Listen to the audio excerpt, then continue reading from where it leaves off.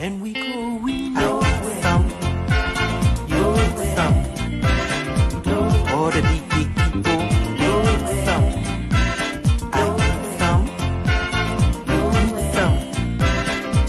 All the roadside hustlers, down. Tiffy, young Cold, the big sea divide us. Tiffy, young Cold, the big sea. It's all in the game. It's all in the game. Here, there, and everywhere. The people keep on crying. The people just keep on crying. It's not fair. And we going down, down. All the big people, down, down.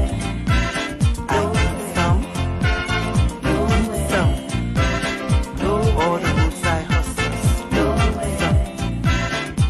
Tiffy, young Cold, the big sea divide us. Tiffy, young Cold, the big sea. It's all in the game. It's all in the game. Here, there, and everywhere. The people keep on crying. The people just keep on crying. It's not fair. And we going down, down.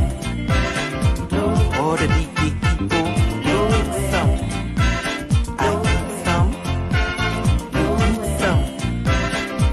All the roadside hustlers, down. Tiffy, young Cold, the big sea divide us. Tiffy, young Cold, the big sea. It's all in the game. It's all in the game. Here, there, and everywhere. The people keep on crying. The people just keep on crying. It's not fair. In Liberia, November 1944, a public-spirited person was born. Joseph Nyuma Wakai from Wasanga, Foya District, Lofa County. He is a role model. He's actually my inspiration. He's also a perfect example of humility. He's a very humble person. Through that papi, the help he start giving all from this one here. I know that when he get there, he will help me. He will help the nation. In Liberia, November 1944, a public-spirited person was born. Joseph Nyuma Wakai from Wasanga, Foya District, Lofa County. He is a role model. He's actually my inspiration. He's also a perfect example of humility. He's a very humble person. Through that papi, the help he start giving all from this one here. I know that when he get there, he will help me. And we never see that wall back around now that sisters in Allah, you can't even get it. So that what we here for? Let the government see to it that they put right outside. So how many bags are you to buy? If I get rest, I'm going to buy 100 bags. I can afford 400 bags now. You get store or you want to keep it in your house? I get my continue. I'm selling my business is registered, and I know illegal business woman. So what's your final message to the government? I want the government to say rest on the port. We talking street talk. I think that politicians put money in our bed to come and stay in the sun. So this is not no street talk. It is real that there is no rest. If rest here, you will not see the number of people that wasted outside here to get rest. Lord, what we are can answer. That president, we are can answer. And go to the port and put rest outside. All right, thank you. And we never see that wall back around now that sisters in Allah, you can't even get it. So that what we here for? Let the government see to it that they put rest outside. So how many bags are you to buy? If I get rest, I'm going to buy 100 bags. I can afford 400 bags now. You get store or you want to keep it in your house? I get my continue. I'm selling my business is registered, and I know illegal business woman. So what's your final message to the government? I want the government to say rest on the port. We talking.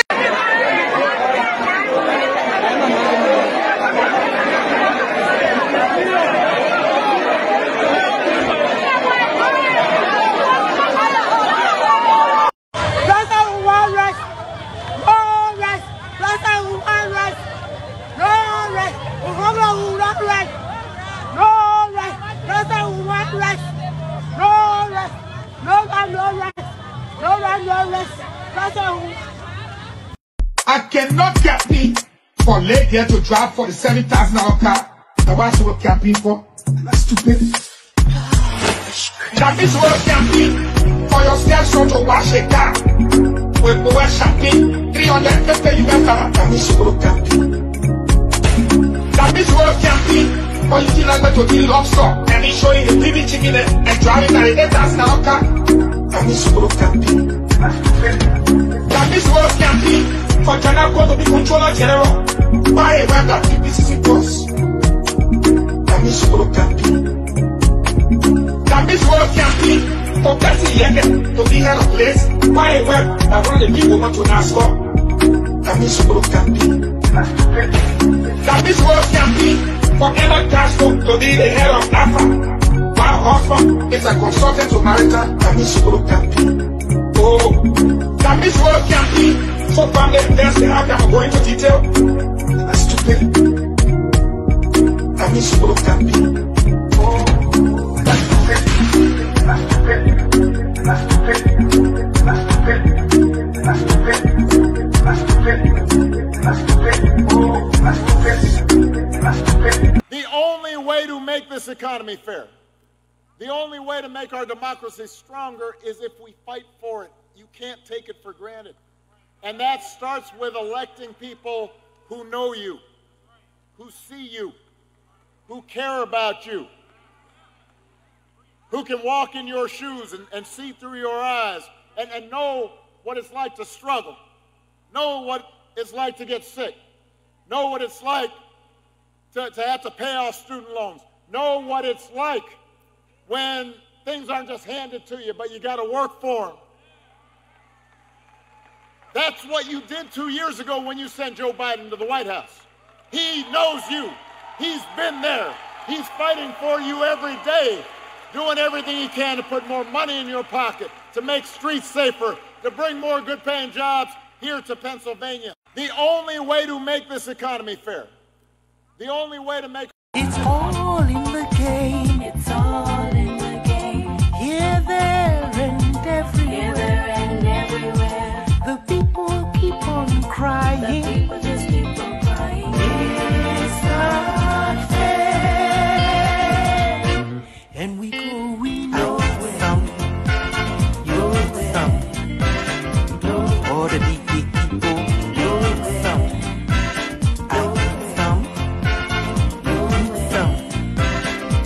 All the roadside hustlers. Nowhere. Tiffy, Uncle Rico. The big C divide us. Tiffy, Uncle Rico. The big C.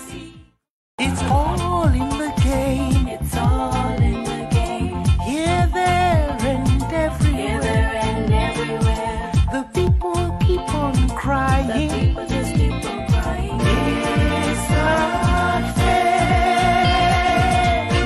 And we going nowhere. All the big people.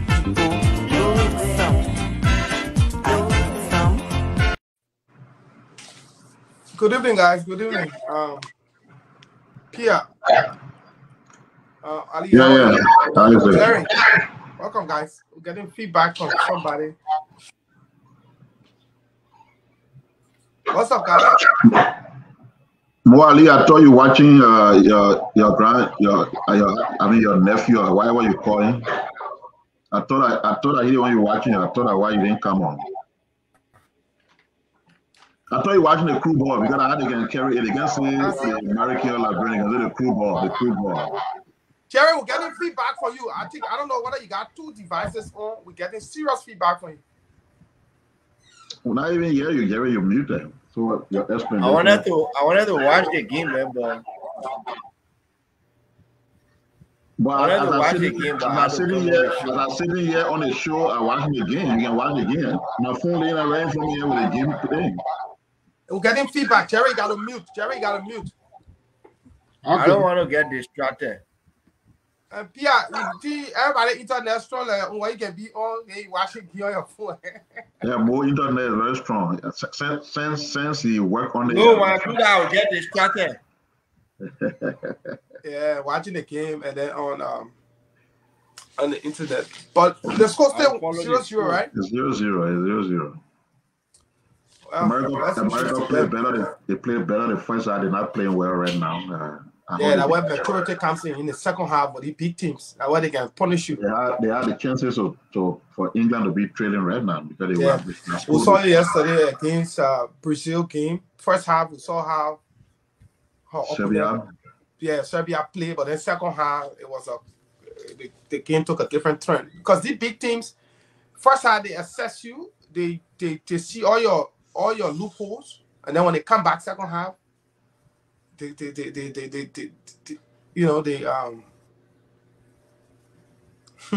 lost your point. Said I want that. Glorious. So my man again stay on. Team they can score. What are you talking about?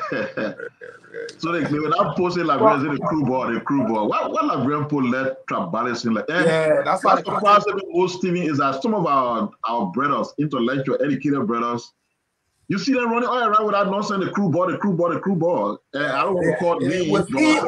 Within the country, they must narrow it down to track. Serious people. I'm very disappointed. Many of the guys who pass around. The same thing that day as soon as we have became president. Some of our serious friends, they will just get it. I cannot show the crew image. The crew image. That's something they never used to do until once they saw one crew man president. Now everybody wants to say crew image. So what is crew that can be in somebody? Rudeness, arrogance, or what? How you can define crew in somebody? Yeah, exactly. And one of the things, you can say what you want, but one of the things that did not see pop up in early administration.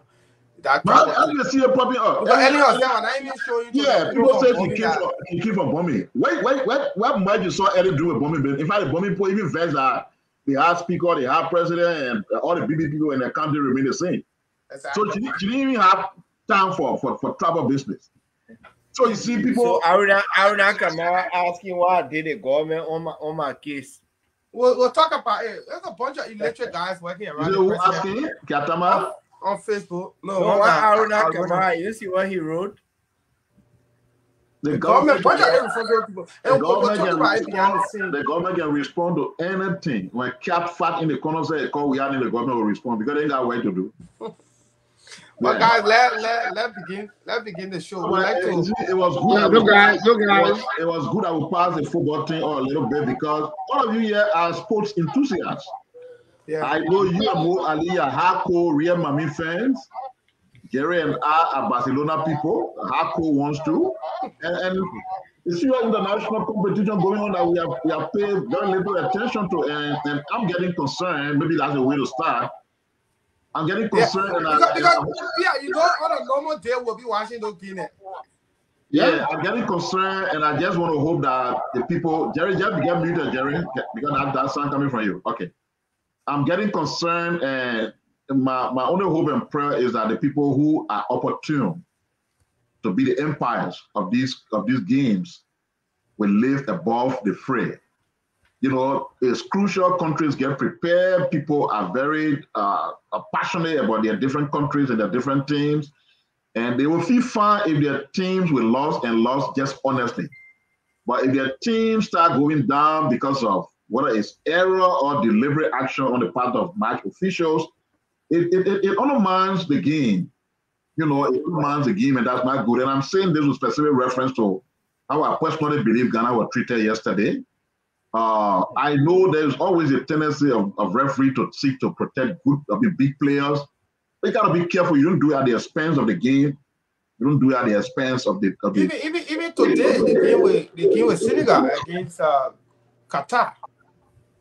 All right, I didn't watch that one. They attempted the same thing again. Yeah, so now for the Qatari had, even though I supported Senegal, but Qatar had a clear penalty that was.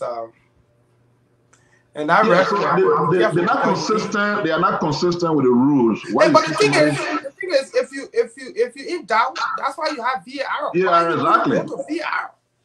Yeah, and that's where I got disappointed in the ref who handled Ghana game because he did not even opt to go to VAR. Exactly. Because he was so intentional about what he wanted to do, and he felt that maybe VAR would dissuade him, and therefore let me stick to my plan and call a penalty. And that just wasn't right, and we should stop it. Let the competition be fair. let it is. Especially we who come from Africa. Africa has always struggled. We don't go far place. So when we see people looking at it, trying to cheat African countries, it annoys some of us. You know, it doesn't matter even if it is Argentina playing an African country and they cheat them. I will point it out, just I'm pointing out here. Let the people win these games fairly so that the champion is truly the champion and not through any kind of crocodile way. Then we enjoy the game too, because the game is to be enjoyed. You know, Moali, you will not say anything because for you, no, I will say something. You know, Pierre, let me say this. I know you are speaking in reference to the Portugal penalty yesterday. It may have been it may have been very soft, but the fact that the Ghanaian defender did not come into any contact with the football and he roughed Ronaldo, made it a penalty. You can say the same thing about the penalty Argentina had in Saudi Arabia. Everybody argued that it was a very soft penalty, but it was a penalty. No, it is not true that the defender did not come in contact with the ball. That one is not true. No, the Ghanaian defender yesterday. Oh man, you're not bring up Baka and Madrid. Not Baka. We're talking about World Cup. We're not talking Baka. If you listen to he jumped to Messi and all of them. So, but if you listen to ESPN, Sky, and all the analysts, more Ali, they see that the player came. I think I will tell you that Messi penalty too on that fair. No, but it wasn't. It wasn't. In fact, Messi penalty was very fair. Don't talk that here more. In football, in the case of the Argentina penalty, there wasn't even any scrambling on the ball. One PC Argentina player was just sitting there, he fell down because the guy was passing. The way we all know the game more, if a penalty is in question, you always see the opposing team contending. Besides what all the analysts will say. All right? When Saudi Arabia did not even contend the penalty. No, but yeah, you should understand, most of these analysts are people who usually criticize Ronaldo. No, but that's not true. That's not true. That's not true. That's not true. That's true. That's not true. You don't. That's the people's profession, and you don't put their profession on a question because it's against somebody that you have interest in. The analyst will say that is true. So the point I just want to make, let the competition be fair. Yeah, let the ref stay out of the game. When they say you're the champion, then we all salute you and honor you as a champion because then you deserve it. That's what I'm saying. Win fair. No, so Brazil is going to win, and Brazil will be a wanted winner. I'm a fan of Brazil. Just win fair. I'm an admirer of Brazil, but there's competition here. You got to see the Spanish team. You got to see France. There's serious competition. Even the very Argentina you're talking about, they were emerged because they will win the last 2 games and they will be in the round of 16. So we'll find out soon. Yeah, let's wait and see. No, my man, Argentina will win. You know, Argentina not stopping here. You know. Okay, well, how long? We'll find out soon. But guys, it's a good day, and today is Friday, the 25th day of November. We are all soccer enthusiasts. Let me just say to our audience, we are all soccer enthusiasts. Some of us, though we play at the national level. I remember I played in the National League with Supreme Star, 4 games, averaging 4 games. I played 4 games, 4 goals. But those were the days of our youth. You know, we were young, active, and we did our part. So this is the younger generation time to prove that they can be competitive. But I mean, let me say welcome to all of our listeners. We'd like to welcome Sablama, Arthur Butler, Edward, Faya, Phoebe Warity, Victor Williams, Quita Dolo, Daddy, the great Ramon Kala, see Rebecca Toyer, Elizabeth Kaifa, Roland Dennis, Frederick Morba, Mayfi Deco, Darwin Winker, Sharif Habib, Diagogo Hassan Famules, Sally Roberts, Richard Hammer, Sandy Gegeji, Scott Chokongba, and I see Man Alaba Son, Sangari Abubakar Siddiq, Edward Faya, Ralph Johnson Jr., Arthur Butler, Lorena Gotham, my sister, Johnson Tojote, Benjamin Wehan, Wilmot Dwyer, Cole, Gloria, Fonga Morba, Sam Odu, and the great son, and all of you. Let's also say a big thank William Temer and all of you there. Let's say a welcome also to our radio stations, Bushra Radio FM 98.1 in Montserrat, Shakta FM 102.5 in Montserrat, Premier FM 98.1 in Bangapon County, Radio Tukpa FM 89.1 in Grand Bassa, Voice of Lofa FM 99.3 there in Lofa County, Radio Joy Africa FM 97.5, Voice of Gompa 106.5 in Lima County. Well, tonight we'll talk about what's trending, and then we'll have a free flow conversation. Talk about trending national issues. Share our thoughts on it. Hopefully, if we can get some calls from the county today to give us some feedback, we will appreciate that. We'll share our thoughts on trending national issues, and then we'll look at we'll take calls from our callers, and then we'll get prepared for the weekend. But it's Friday, the 25th day of November AD 2022. We're about 11 months to the showdown. So beginning the 1st of December, we will have a countdown to elections. So we'll put the countdown, the number of days remaining for Liberians to vote. So we'll do that every day beginning December. The number of days remaining for Liberians to vote. Today we have with us in studio the great Muhammad Ali, the boxer, Mo Ali. We have the all-fiery Jeremy Pia, Mafi Pia, a son of Roses County Grand Bassa. And we have Jerry Nyima Yimpa, the Polycon governor, all the way there from Rural G Southeast. It's good that you all can join us today, Friday, when we all should be watching soccer. We're here following, talking politics, talking about country, and sharing our thoughts on global issues. Let's begin the conversation with, and interestingly, we have 3 continents represented on this show today. We have Jerry in Asia, Ali in Africa, and Pia in North America. 3 continents. So we'll take updates from 3 continents. We'll begin with Africa, alphabetically. It's Africa, and then North America, which is America, and then Jerry Yimpa will be the one to begin. Ali, what's trending from your end? Thank you. So 2 things quickly. The first is today we saw in the news that outside of Liberia now, the vice president of Malawi has been arrested on corruption charges. The vice president. And the reason I thought to talk about this is because I think some African countries... The current vice president? Yes. Yeah, the sitting vice president. Okay, interesting. I think some African countries are beginning to get serious in this fight against corruption, and they are beginning to give the police the leverage. They are beginning to respect the power of the police. So once you do that, not the corruption part, but once the police can now feel that they will not be chastised for doing their work anywhere. Once somebody feels that, okay, I am in charge and I have a duty to perform to my country, they are going to perform.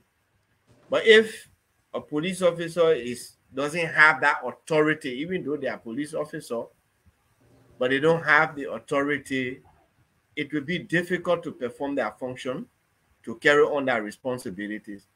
Now, nobody will imagine anywhere here for even a senator or representative to be arrested on corruption charges.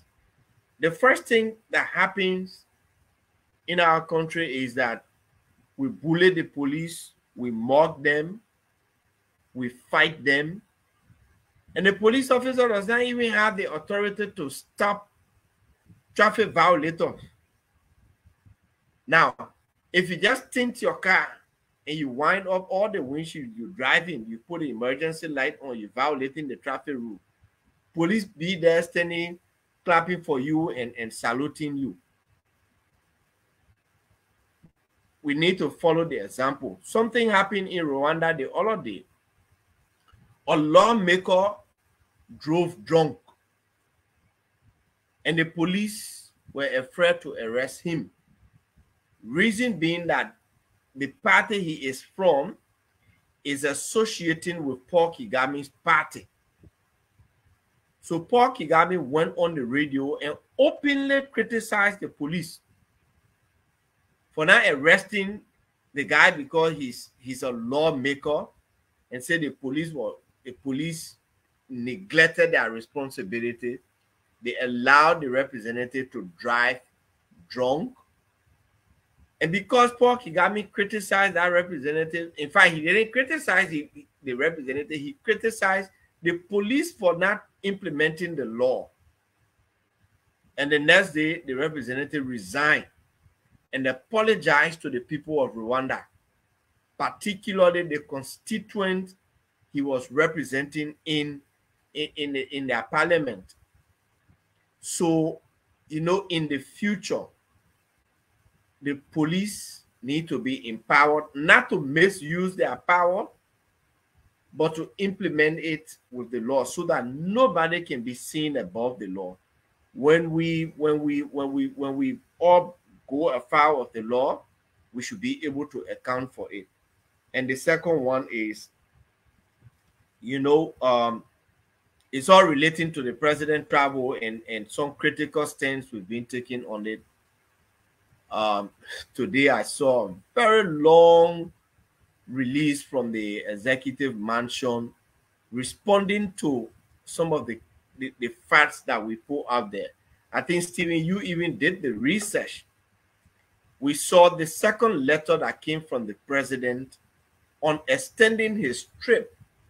In that letter, he indicated that the Paris Peace Conference was extended from November 15, blah, blah, blah.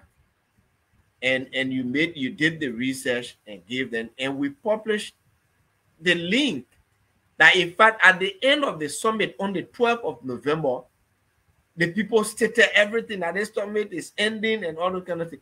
So how come the president is writing and saying that the summit is November 15th to something being extended? There is no extension there. We indicated that. Then we talk about the amount they are spending. But the second letter is not a surprise. You remember, Stephen, the first time they put out the announcement for the president's travel, they said the president will be on a 1.5 month long trip. When we started condemning that, that was when they quickly took it down from the mansion website, and then they wrote the letter of November 1 to 31st. Then the guy went on, Solo Kegbe went on to say that I indicated in my post that the president traveled on October 31st. No, I didn't say that. I said November 1. But there are few things they fail to address. One, the number of persons the president is traveling with. They didn't mention that. And we have said they are traveling with anywhere between 25 to 30 persons. The second thing, the amount of taxpayers' money that's being used, they are stopping short of that. And I saw a post from the finance minister under Hipriska Paul saying, in response again to me, that the president is using under $150,000 for this trip. And I just thought to remind him that just the president's incidental for 48 days, $2,000 a day is $96,000. And if you have 30% on the trip, now they say there are people who will go on a particular leg and they will come back. Say you have 20% at the minimum. And all of these countries they are going to, you see the DSA or whatever, these are high living standard country, will be around 400. You're talking about 240,000 plus. When you just calculate the two, it's already around almost 350,000. Now, plane ticket not there, all the other things not there. They're going on the field buying tickets and moving between from Liberia to Morocco, Morocco to Egypt, Egypt to France, France to Qatar, Qatar to France, then to America. And the man said under 150,000. And for me, that was just disingenuous, and that the press secretary to the president will come out to say how, if I don't fear God, I say the president is a liar. But well, if the president wrote the legislature and told the legislature that a Paris Peace Conference was extended, the amount of resources the people put in to organize those kind of conferences, they will just sit down over there and say, okay, because President, we are coming, so we're extending it. Those are all blatant lies. So I just thought to touch on that, and that they are not doing well for the country. To write the long press conference, and he say Hungary is bringing, the man got $50 million for Hungary. Investors for Hungary want to come here. At whose expense? Who is going to benefit? Can invest $50 million. How much will $50 million investment? What will it bring? I got 2 months salary. I got 2 months salary for Civil 7. You know? Invest in what? Exactly. Invest in what? What are they coming to invest $50 million in? So that is the only thing that they have to say. Prime Minister say, more I didn't say they want here. The president spent under 150,000 and bringing 50 million investment for Hungary. So I told him, I said, we're waiting to see the 50 million to come. That you brought money from all over, mineral swap deal, and nothing can happen.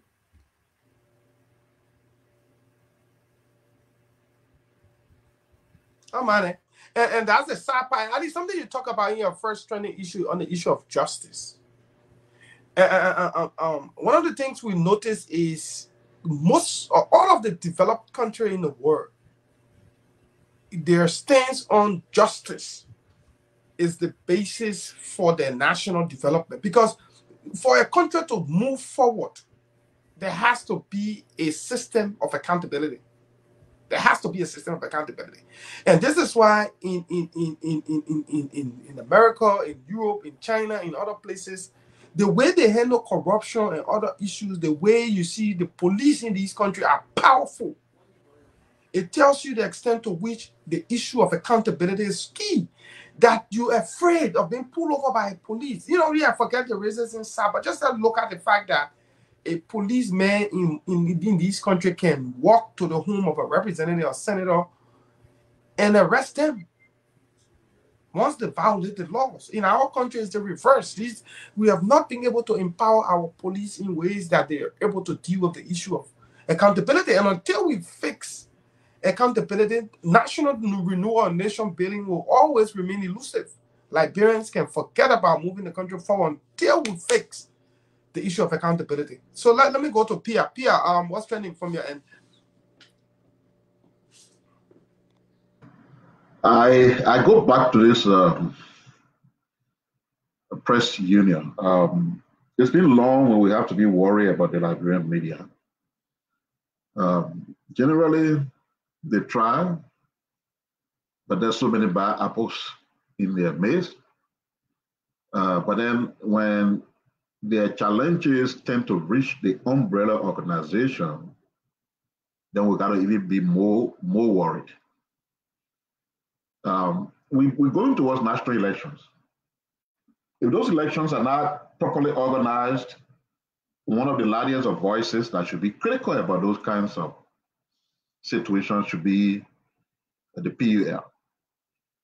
Way back in the past, even during the periods of military dictatorship, those who stood up to those dictatorships were the student movement, the media, some civil society institutions like the JPC and a few others. So when we come to a point where we see even the umbrella organization of the media in our country is being engulfed in a situation that will even weaken their own stance on critical national issues is of concern to us. I mean, just organize your own convention as is traditionally done. The whole thing It's a chaos. And it ends up initially in the court. Somebody put an injunction. Overnight, we told that person received calls from here, there, Yano. The injunction was overturned. They have a voting population of over 1,000. In the midst of all this confusion, we are told, and nobody has disputed that, an election was held with over 300 and something people participating. After the other party said they were boycotting, and they had an election and they said, oh, 7% voted for that party and a little over 300 voted for the other party.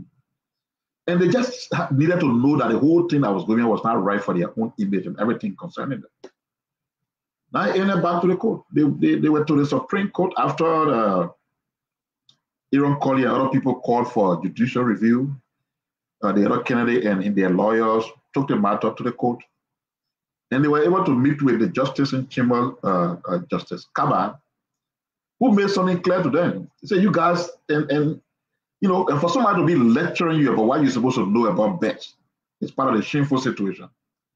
Judge Kaba told them, say the media and under the kind of umbrella group you have, the PA is supposed to be a fraternity. And that you will be extending to these kinds of situations is concerning. So I will do one thing for you. Since you're supposed to be a fraternity, you'll go back. I give you 1 week, exactly 1 week. You'll go back and fix your issue as a fraternity. If you don't fix it after 1 week, I will take a decision as the justice in chamber. So now they're struggling to see whether they can. They constituted a committee, I think, headed by where they cover Rep Bole. They have some other individuals on that committee. And they're trying now to see how they can fix it, which I think will be difficult because the other party is insisting that you got to nullify what you claim took place in Banga. You got to claim their voter roll, which is a concern, and you got to rerun the election. I'm not sure the side that claimed they won and the PL leadership that organized will want to embrace that. So they may most likely end up getting it back to the Supreme Court, and Justice Kaba will just have to rule on that. And I don't know how the press union reached that level. I hope they fix it. And I hope that going forward, they work towards doing the right thing. And then my second and final training issue, Mo Ali talked about the press release from the Office of the Press Secretary of the President, we have. That's an interest to me, or of interest to me, because I sat in that office for 6 years. Under the Sali administration, especially after she got re-elected in 2011, I was named as the press secretary, and I stayed in that position until the end of the administration. First thing, the press secretary would not have had a cause to even write that thing he wrote that they say is a press statement if he understood his responsibility and they did the right thing from the very beginning. So when you want to communicate an issue surrounding the president, and it is emboldened with secrecy, then you have a problem. So what we used to do, if President Sali was traveling, the first thing, in time, President Sali will write the legislature.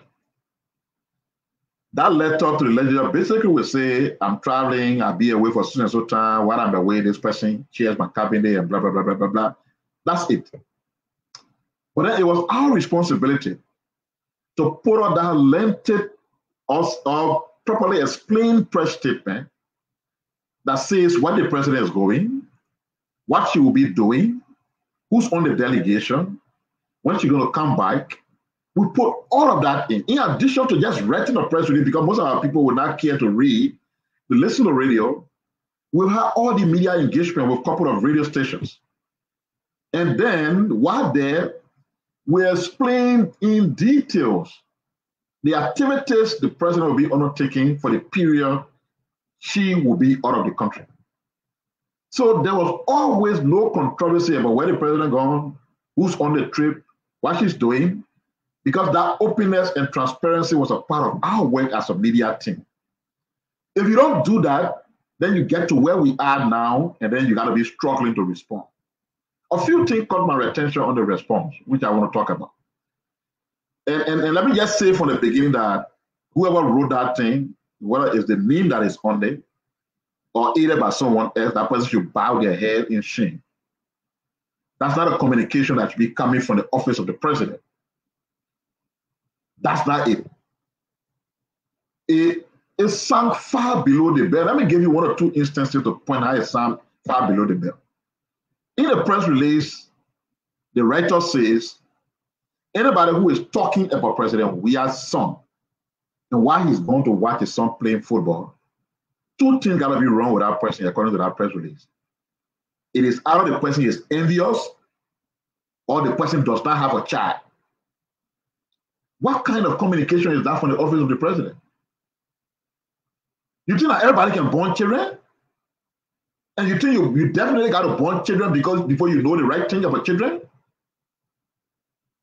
And the president is not aware, his office is not aware that there are some people who could be buried and they can't born. And what the office of the president will do is to mock them because people criticize something that doesn't look right. And you say they criticize them because they didn't born children before they got a child and they envious. If the president was not president and he was just a George Weah who used to play football and he's doing his private George Weah thing and people come and jump on him with criticism, then maybe envy fails in or fits in. But if he's the president of the Republic of Liberia, he was employed by a group of people and he worked for them. That group of people that he worked for and who employed him are the Liberian people. So if the Liberian people are critical about his conduct, his behavior, and his actions, you, a press secretary, cannot term the action of the Liberian people as envy. After all, there's been worked for them. So what are you talking about? If I employ Stephen Johnson, and Stephen Johnson had lapses, and I criticize Stephen Johnson's lapses, then I'm envious of Stephen Johnson? What a stupid press release. What a crazy statement in a press release that comes from our presidency. Envy? And somebody have not born baby before? What nonsense is that? How come the office of the president is reduced to that trash? You write such a long stuff explaining blah blah and talking garbage and gibberish and all kinds of stuff that will not represent the office of the president? How did they even reach the level where the president's office will read a press release and focusing on Bo Ali and Jonathan Pelele? What kind of irresponsibility is that? You writing press releases about individuals?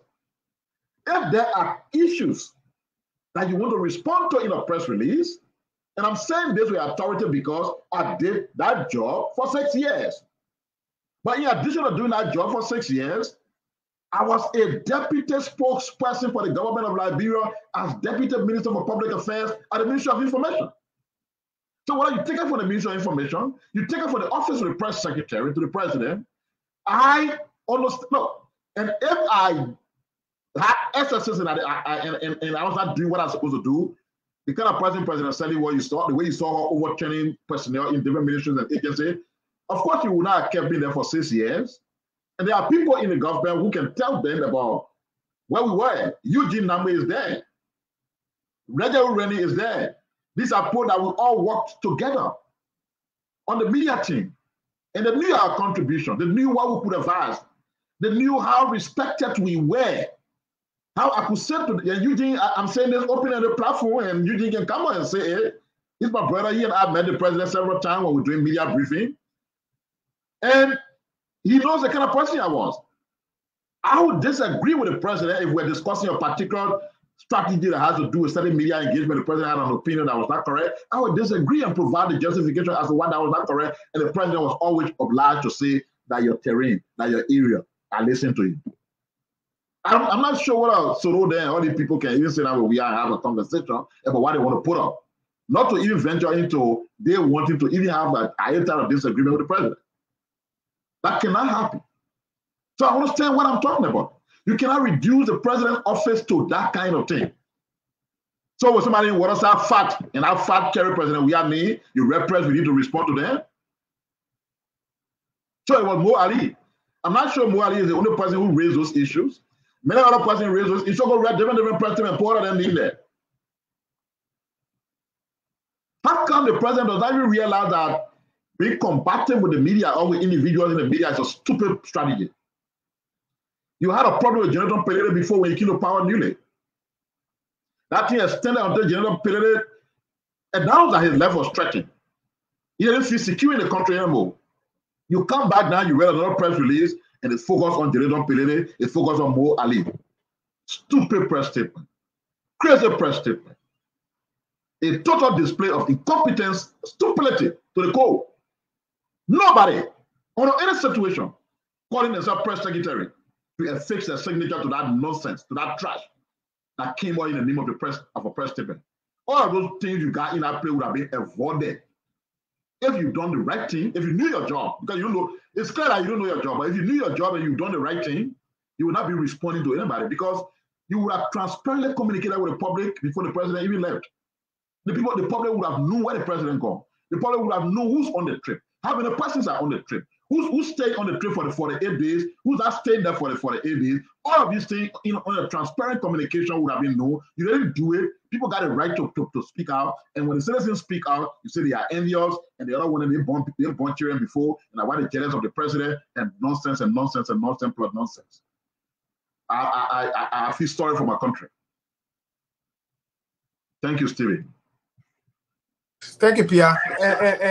And besides the fact that the issues raised in the press release was childish and they didn't, it wasn't even representative of the office of the president, the worst part was poorly written. It speaks to the level of capacity around the presidency.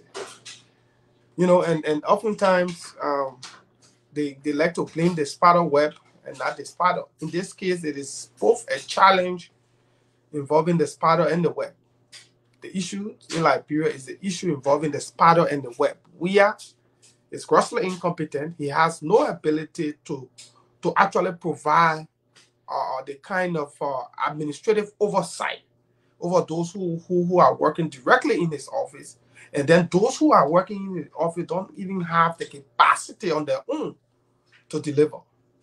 And so you just see every day, from day in, day out, it's a colossal blunder, poorly written and issued press releases, bad examples on social media, and just you name it. You see public officials proudly sitting and showing their tickets on social media that they're sitting down at VIP, so the Liberian people can see that they have the chance to go to the World Cup, not just to be there, but to sit at VIP, given the high cost of some of those tickets.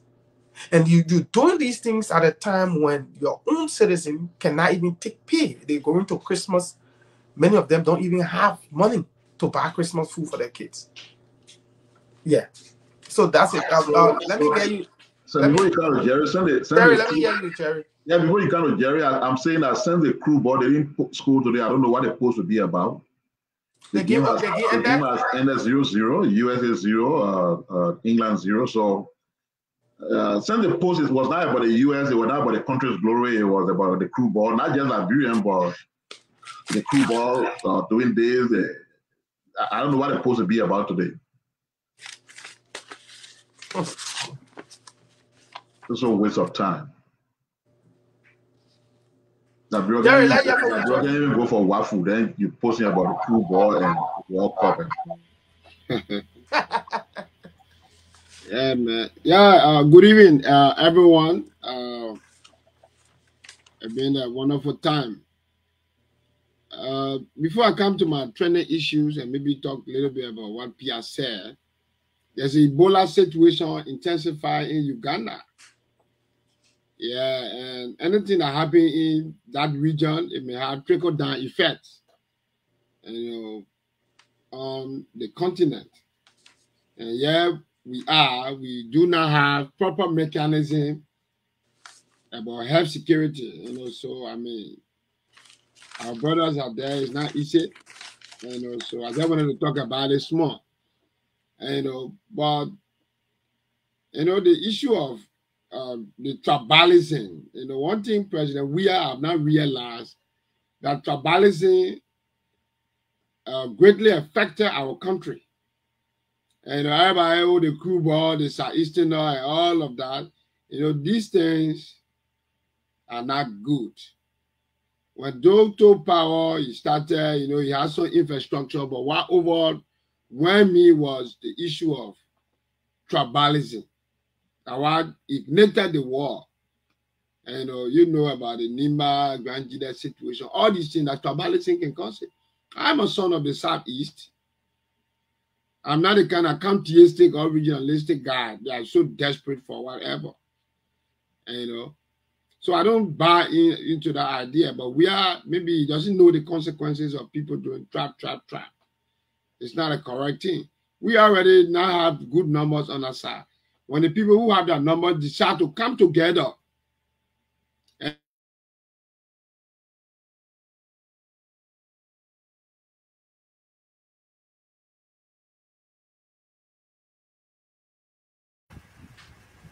Ali, I Jerry, think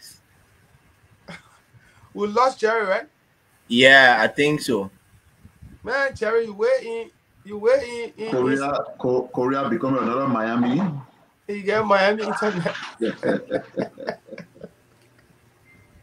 But Stephen, if you're ready, I can take update from Franklin Dolokwi. Yeah, like yeah, for Franklin. I think you should do that until Jerry comes back. When he comes back, he'll stay out of town. Until Jerry can leave the Miami internet and get connected to South Korea. South Korea has one of the best internets in the world. How come Jerry is? Maybe Jerry. How Jerry carry Liberian internet over there? Franklin. Yes. Guys, I have Franklin Dolokwi on the line from Nimba County. Franklin, good evening. Oh, Franklin going off. I'm trying to get Franklin back on the line, but Jerry was talking about tribalism. I don't know if he's experiencing that from South Korea, or he was just trying to talk about. No, how is Franklin going off? He was just talking Franklin. about. Good evening. I mean, you went off. Good evening. How are you? How is Nimba?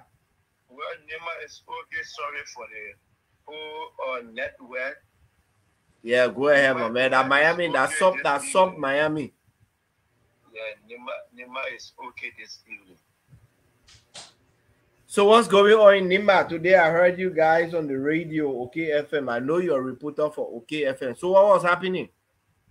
Yeah, the US a report for OK FM and Front Page Africa, and I signed in Nimba. Well, what happened here was that we are steady on engaged.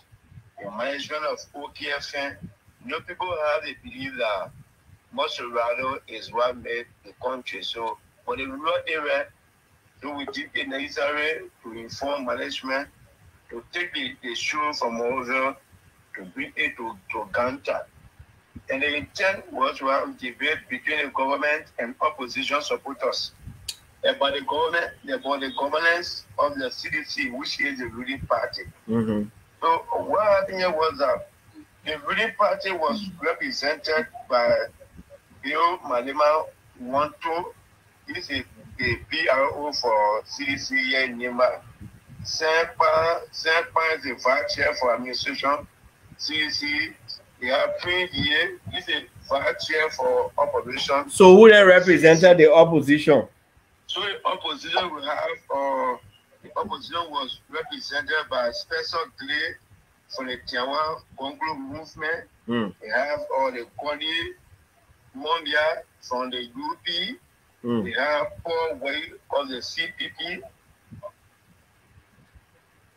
Hello? Yeah, go ahead. So, but prior to the debate,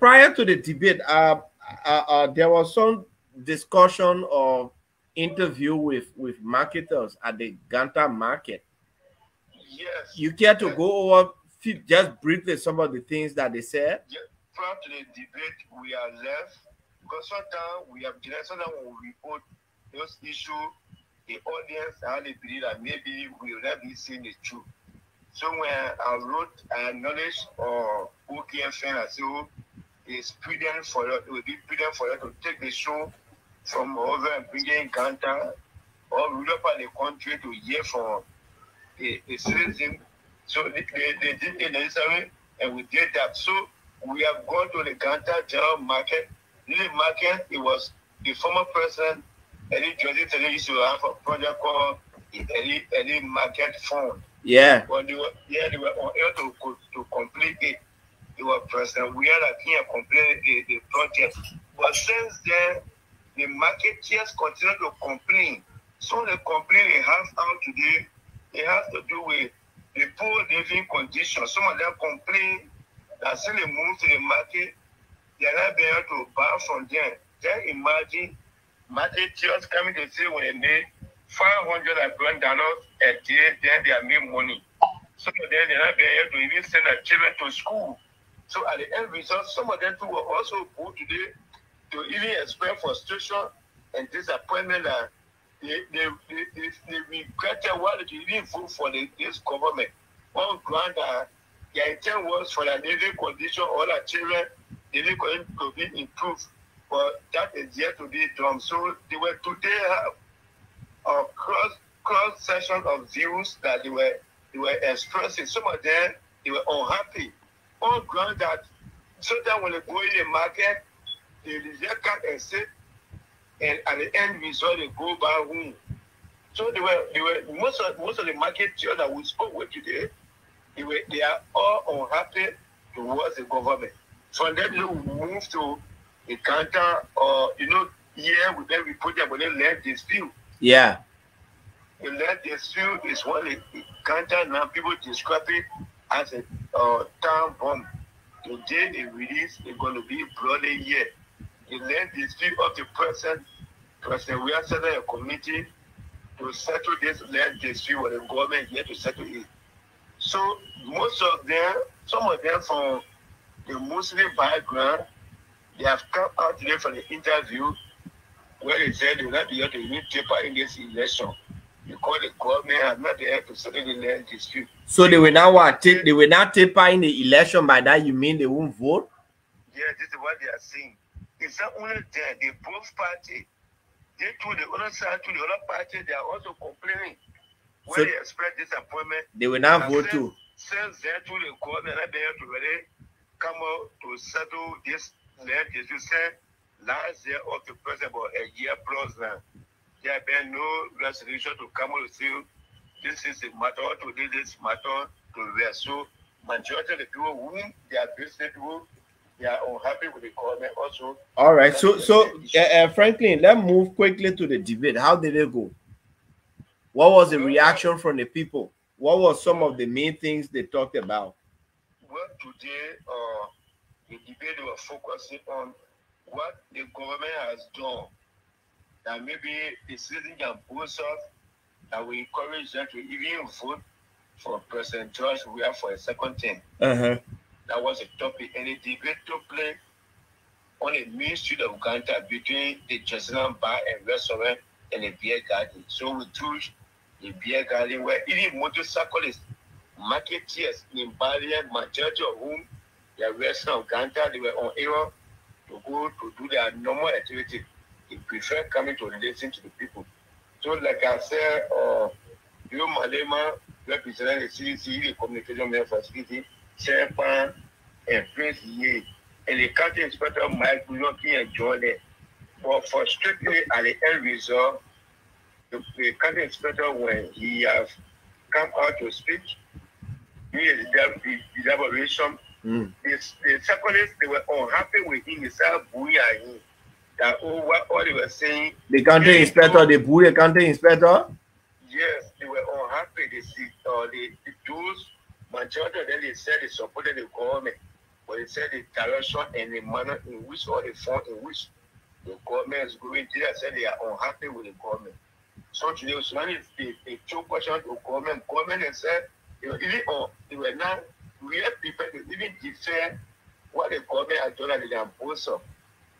So the opposition has the edge today that they even explain more than even the government. The government come out to measure some of the things that they have done. The opposition to even correct that, oh no, you are going on left, no, this is not the rule. This is the rule in your left, rather than going your right. Yeah, so I heard one issue they were talking about today. You know, there was this, I think $3 million that were allotted for small businesses, and they argue that government gave some businesses that money, particularly Money Changer. Yes, it was 3 years good in 5 years for operation for CC when it raised the issue. It was one point where who represented CPP for the Liberation Party. When Paul raised the issue that the government took some money, they wanted to lavish the money, but they said they give the money to business people. So 3 years I've come to defend the government. When Prince said one Napo J, who's the head for the money exchange union here in Ghana. Yeah. So they accuse him that he received the money. So and what did he say? He too, he tasted that although he is a citizen. Yeah. But he said, he said, very much regrettable, and CC will lie on his knee. So he didn't receive any money. He said he had to receive a cent for the government. So that means all the thing they're talking about, the smaller businesses getting some part of that 3 million on our side, it cannot be proven that any of them got some. Yes, even this general concern was also raised by Romeo. Romeo said, don't mention about really basically will receive money from President George Monrovia. Can you tell us how much we receive and who receive the money on behalf of the people of Ghana? They were presenting to name Napo J. Like he's the one representing the business community. After a press conference, I had Napo J to have press conference with reporter when he said the government, although he is a sedition, but he said it's very regrettable that my own party will allow money that receive money on behalf of the business people. So all right. They say that his own party allow any. Thank you. Steven, any question for Franklin? There was an OK FM more or less like a conversational survey done in the market where I saw Clarence Jackson go and ask market women about the conditions in the county in terms of business, you know, whether they were making profit, whether people were coming. And one of the general consensus, frankly, is that many marketeers feel that they are the worst time in the business environment where they are not making profit. They don't even have people are not coming to buy. What is it? How is the general business environment in Ghana? Well, today most of them also complain that they're not buying from them. They say when you're using the old market ground that was turned as an eminent domain, even though I'm not turned as a criminal zone where it's very hard for someone to pass there at night. So since they moved a new market, the marketeers they're complaining that they're not there to buy from them. We also mention about the new money when we pose a question that the government brought new money. If they had knowledge of the new money, they said no. Yeah, I heard that. But the new money, and they're not there to see this level new money. They also requested that, oh, frankly, do you have this new money that you can show to all Clarence Jackson? Do you have this new money that you can show to all? We said no. We don't have the money we all say about government, and now that the money was out and the money is out, and the market tells we should have knowledge. They are saying no, they don't have the new money, and they're not seeing it yet. And I also heard some marketers said the government should pay the civil servants so that civil servants can buy from them so that they can make money too. Due to the low or income that they are receiving or the buying rate. You know, people, the marketers continue to express frustration and disappointment. That sometimes when they go in the market, it's very hard to buy from them. You will spend a day, they imagine Some of them have a decent call, which costs $100 plus Liberian. So if you leave your horse, you pay $100 plus to carry in the market and $100 plus to go out. So with me from Monday to Saturday, you spend 6 days in the market. You spend $600 or $700 Liberian, and when you go, people will not buy from you. You will be able to even make $400 or $500 Liberian. Some of them, they are very reloaded. They imagine we started this morning at 8 o'clock and the market was very poor. Those market sales that we spoke with, they complain a lot that the buying rate is very low. The government are there to pay their workers, but when they pay them too, they should be happy to come buy from them. So the more the government are there to pay, the more they are there to receive any money. All right, Franklin, thank you so very kindly. We appreciate you as always. We hope to hear from you on Monday. Okay, thank you very much. Have a good night, Franklin.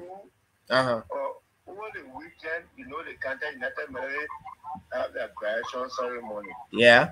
Where district number 1 represented Samuel Nkrumah Brown served as keynote speaker. The issue of the violence and unity has been a major concern, and they are appreciated. Even though up to present today, most of the motorcyclists, they also started to even go on a rampage that they voted for this government. They are not being able to benefit from the government. But they said tomorrow we have a major press conference. Who, Sam Brown? No, the motorcyclists. Oh, they have a press conference to say what? Tomorrow, after we have the debate today, they are coming to say, sending voted for President Weah, their life and not being improved. So tomorrow we'll be having a major press conference to withdraw their support. You know, a few days ago, the two senators, Senator Prince Johnson and Senator Kum, they are distancing themselves from the government. Then the second, they started coming out to distance themselves. But even though, like I said, the lawmaker, the representative, have been able to talk between the citizens to bring unity among them. But the municipalities, they are saying no, we'll be taking the right approach tomorrow. Okay, Franklin, quickly, I know I wanted to let you go, but the fact that you brought about this Senator Prince Johnson and this MDR, what you call it, the press statement. Just briefly, very briefly, what's the reaction of Liberians to that press statement generally? Mixed reaction. Okay. Majority of the citizens, they are claiming that Senator Johnson and Senator Kum, their own mission. What mission is that? And they are trying to get to, they are accusing the two senators, and they're trying to get money from the political leader of the Atlantic National Congress, ANC, of Mr. Brenner, or Mr. Alexander Cummings. Alexander Cummings. Now, Senator Kum and Senator Johnson want to get money from Mr. Cummings. At the end now, they will tell Nima people say, you're going your left or you're going your right. When they elected themselves, they are saying they are being full on some occasion. This time around, they will not allow that to happen. Okay, all right. So it means the electors, they trying to know their left and right according to them. Okay, Franklin, thank you so kindly. We'll talk to you Monday. Good night. Thank you very much. Franklin, don't put all the line from. Yeah, Franklin is right. I listened to one woman who was asking, and she said, "Oh, we will vote. Voting by will vote. Well, we're blind first. But I leave okay now. I know." She did say it. And Clara was trying to say the decision was made for a 19 decision. But I don't know whether the technical error came from my side or from where. Go ahead, Jerry. When you're talking, I always just mute. I should mute when Jerry is speaking. Okay.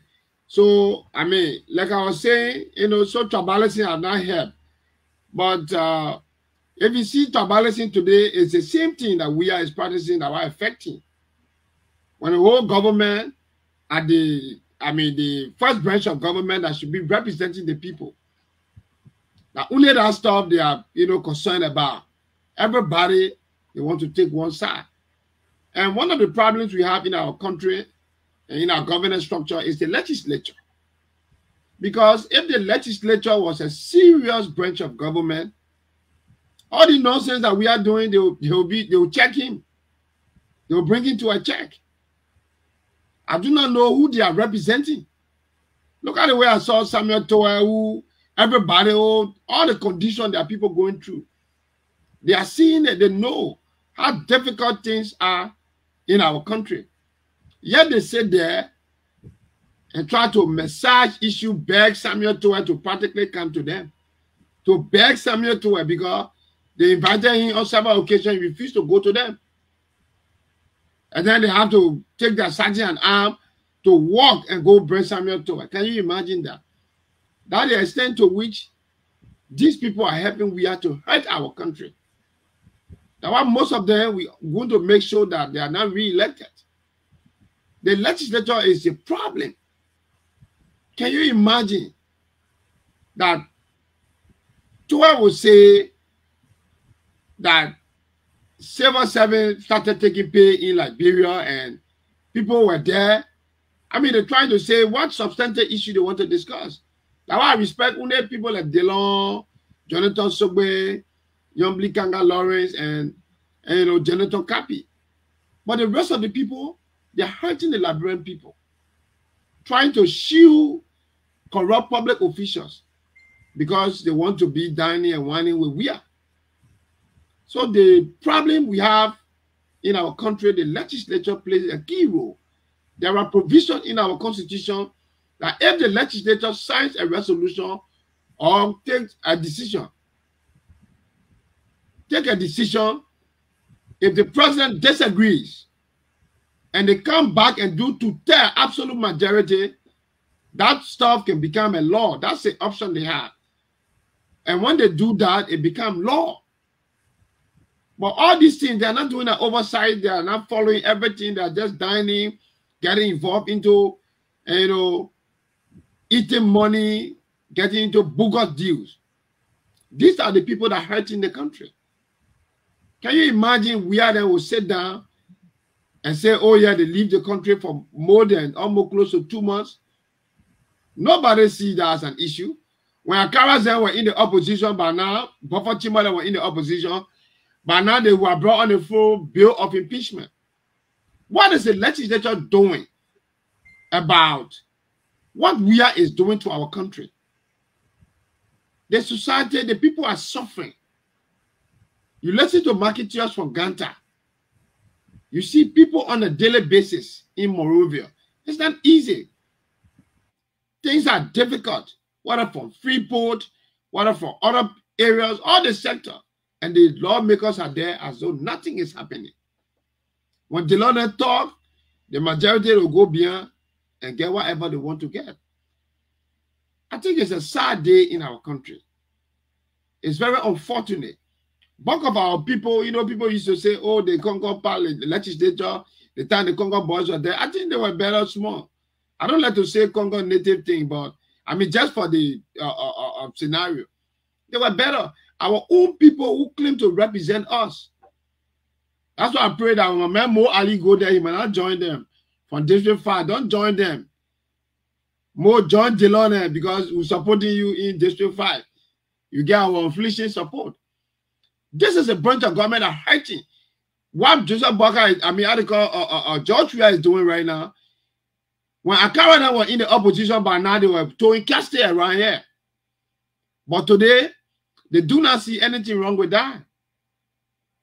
That they will sit even under their watchful eye at the Capitol building. Graders who are pretended that the identifying will start at that time. You didn't see Ellington start protesting at Capitol building. Stephen, you ever heard about that before? Ellington, it did not happen. But they are there. Papa Chima, who are pretending to be an advocate today, he presides over the House of Representatives. And nothing is coming from him. Every aspect of bad governance is what he enjoyed. So, I mean, I wanted to talk about it because the legislature plays a key role. We're going to elections. So, people we are putting on our ticket, we should be very careful. Because our ultimate, objective is to make sure that we deliver services effectively and efficiently to the citizens. If you get people like that, so more will wish you well. When you get there, I hope you join Dillon to be one of the critical voices. Don't join these people. So that was my, my issue. Ali didn't get a choice. Ali didn't get a choice but to do the right thing, because the thing is, and that's what I tell people. And when we hosted the chairman here on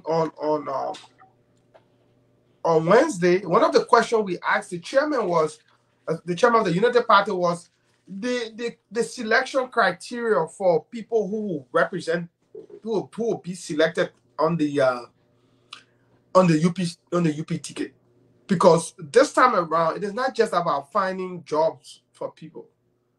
Yeah, we do know that some people can go at the legislature and then they can flip, but at the same time we also know that because we've been sending people at the legislature who don't have any history of fighting for change, history of being involved in talking about the need to move your country in a direction that can benefit the majority of our people who have the history, the advocacy history, the history of student governance and leadership, the history of involvement in our national politics.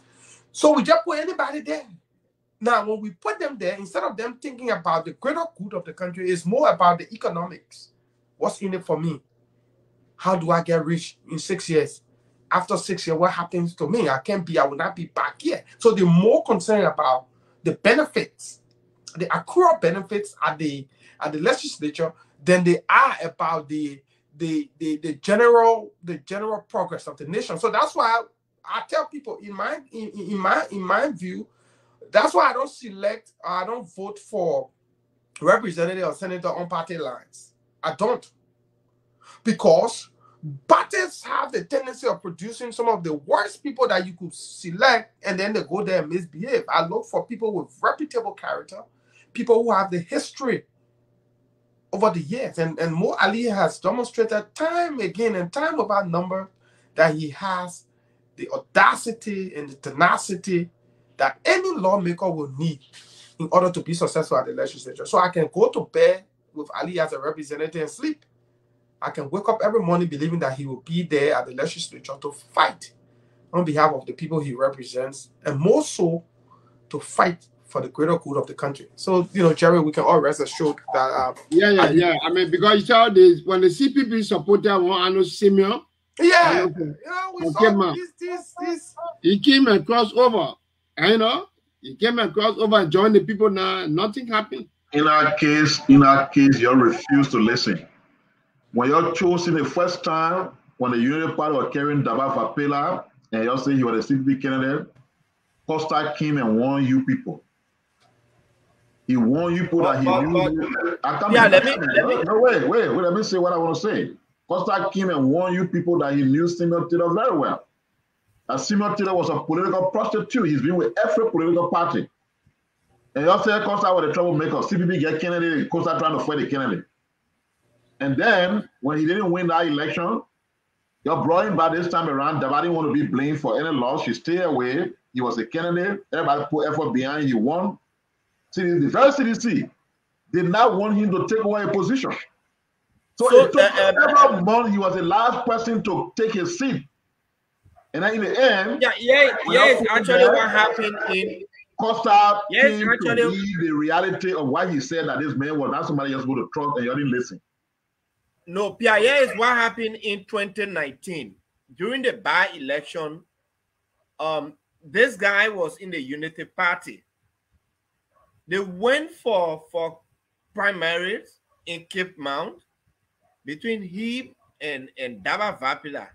And Daba won him in the primaries. He participated in the primary. When he saw that he was losing, he left and quickly jump shift to the ANC. So the ANC proffered his name. And we proffered Daba, and I told the ANC that we are not going to accept this guy. This guy was just in UP yesterday. He participated in the primary.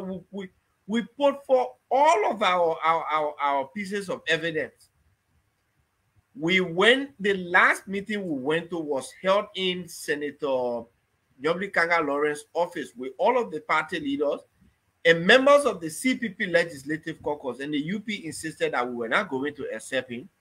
Eventually, Daba was endorsed in that by-election as the CPP's candidate. This guy was asked to step aside, and he told the entire leadership of the CPP and the Legislative Caucus that he was going to consult with his people and get back to us. The next thing we looked, he said he was not accepting the decision of the CPP. He was going as an independent candidate. So Daba was the one who was feeded on the CPP ticket, but then he ran in that election, which was a disrespect to every one of us. The ANC brought him back in 2020, and this time around, we all say, okay. And I told them particularly, I said, look, this guy, the only reason this guy is coming here is because he wants to win. This man has contested in every election, and he wasn't even consistent with which position he wanted. Whether it was a senatorial election or representative election, every election, representative he contested, senatorial he contested. It means that he just wanted a position. And I told the ANC people, I said, this guy just won the position.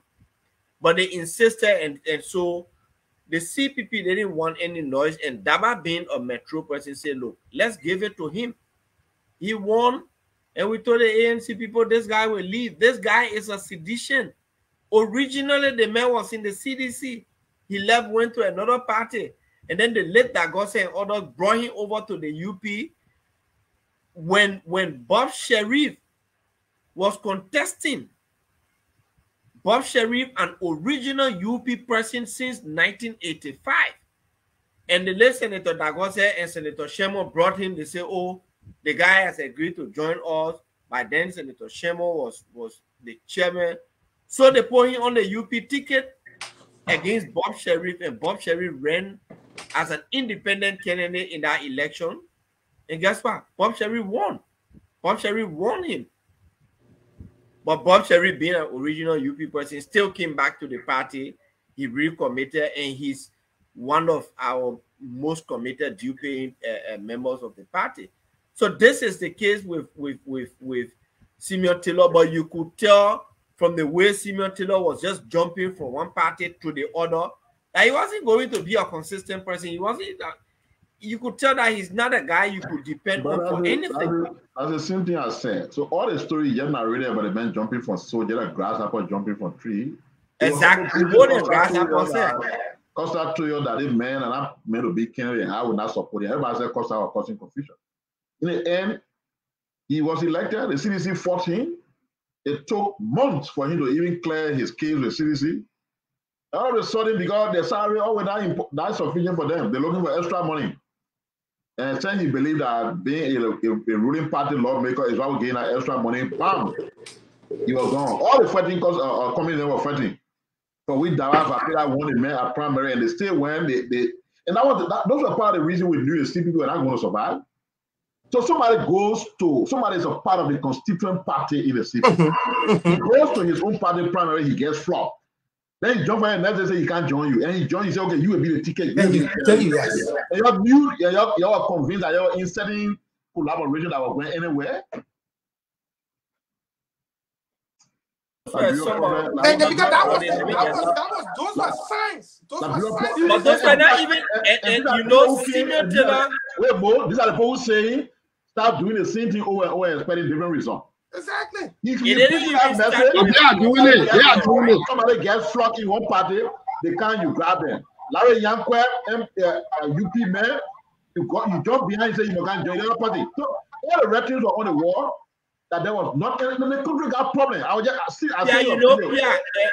didn't even start with Larry. It didn't even start with.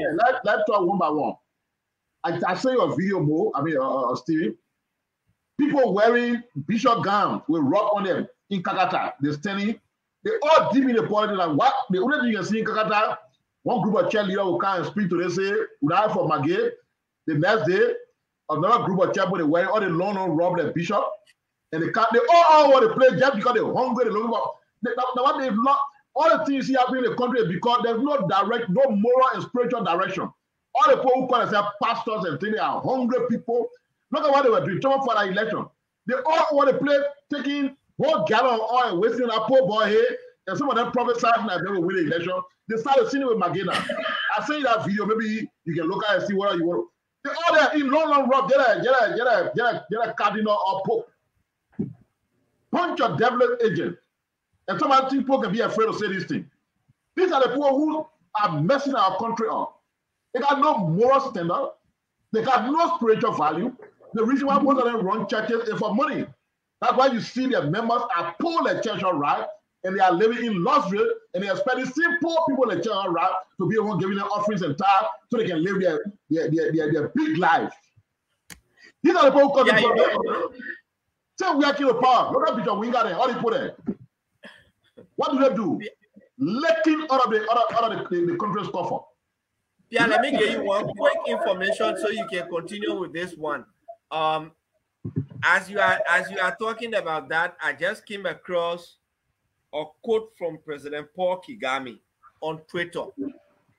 He said, "I have closed over 6,000 churches and 100 mosques in my country, and I am now demanding for a theology degree for every religious leader. Stop playing with people's faith and making it a business. Rwanda is already a blessed country." You know, that's a problem more we saw ever since. Someone said they were attacking God. They may close down a lot of churches because they just bought the name church. But like he said in that statement he just read, their motive was business, exploiting poor people. You know, that's all they do. And even though Paul Kagame said in our statement, like, I have a theological degree does not even make you any holy person. I just go you went learn, like Stephen, you only went learn, get a master in public administration or in economics or something. So you just get a degree in theology. It doesn't make you a spiritual person. It doesn't even qualify you to be a pastor because your spirituality and your pastor and everything to reflect in the life you live.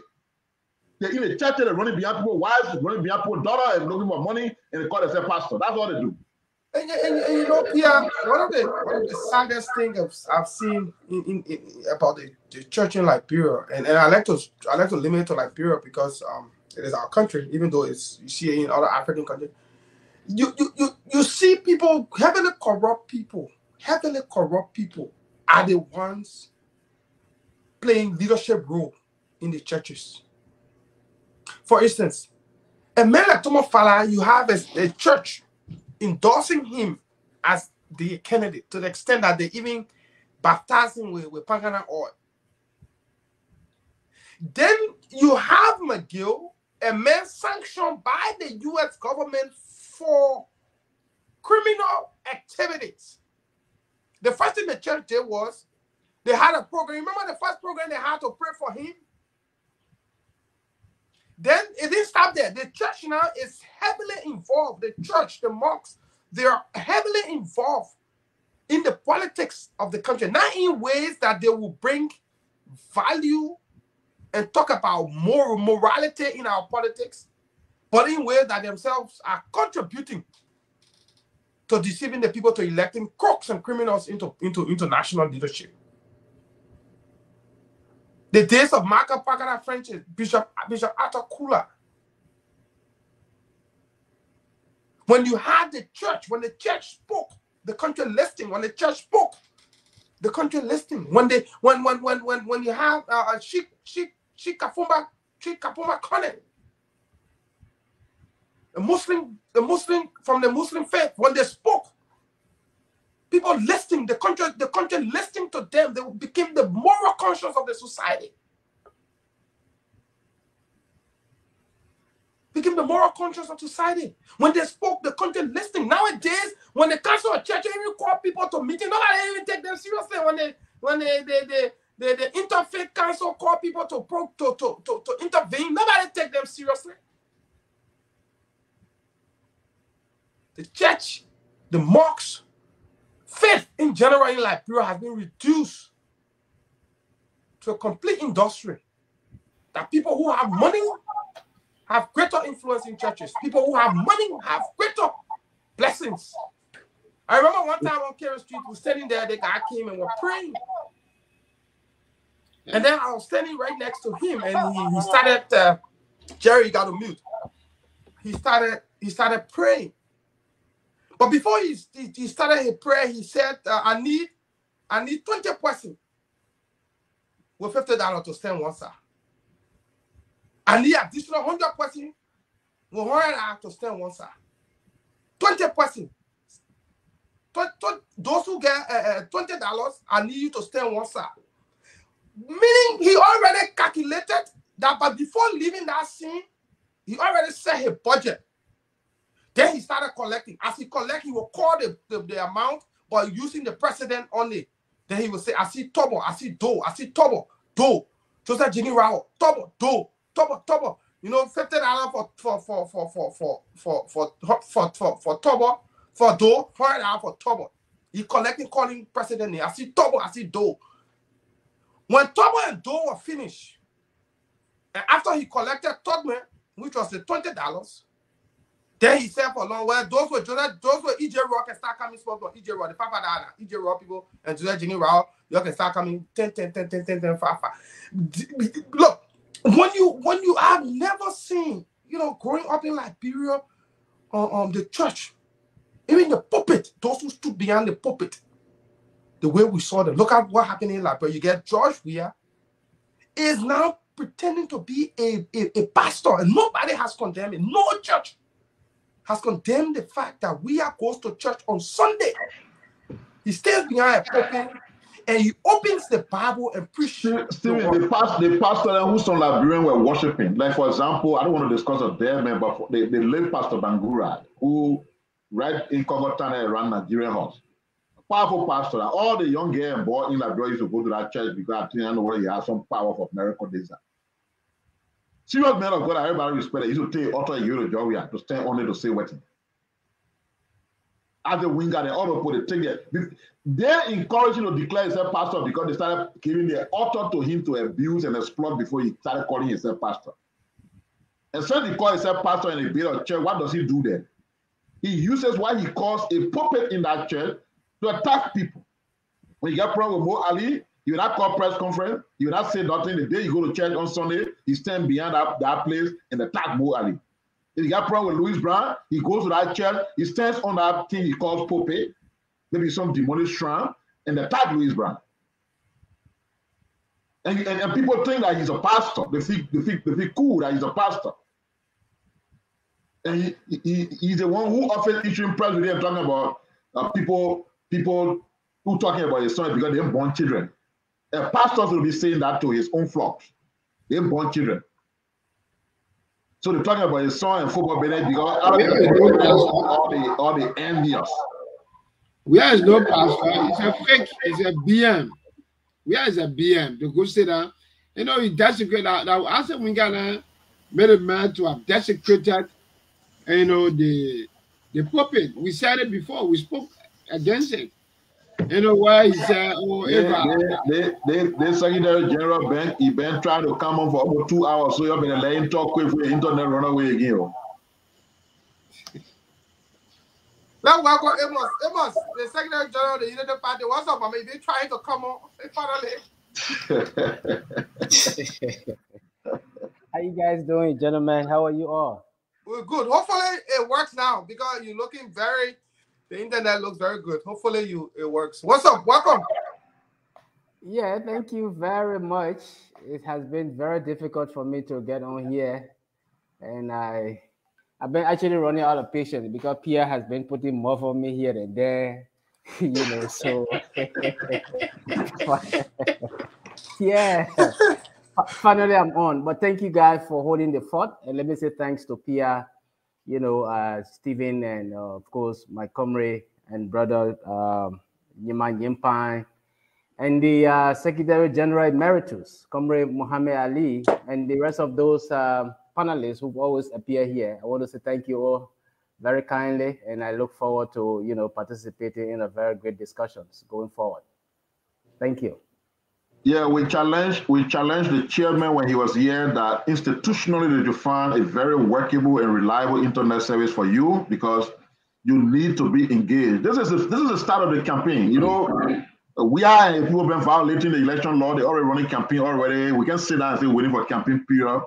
This is a platform that is enhancing the campaign, and somebody like you, secretary of the party, speaking on behalf of the party, making use of this play regularly will be a good thing for the party. And that's why we told him when he was here, they need to find a way to have a reliable network. Like when Mo Adi is on, Mo, all the challenges we found out, what we sorted out, Mo is okay. He comes here, you will not go anymore. So we need something that with you, because you are a strong guy. We know your capacity. We know what you can do.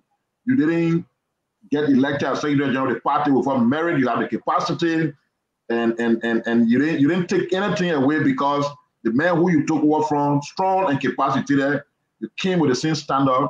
So the party moves on, but we need to have you engaged here, and I hope the party will do all they can to have a workable internet that will keep you on here.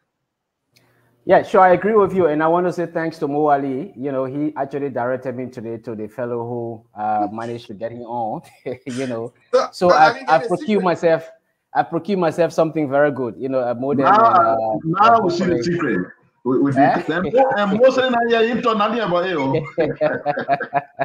but it must talk earlier today. Oh, okay. Yeah, sure, Stephen. I told Steve that I was trying to get on today finally. So Mo sent me somewhere, and I was able to procure, something good from a gentleman at Second. So I think I'm good.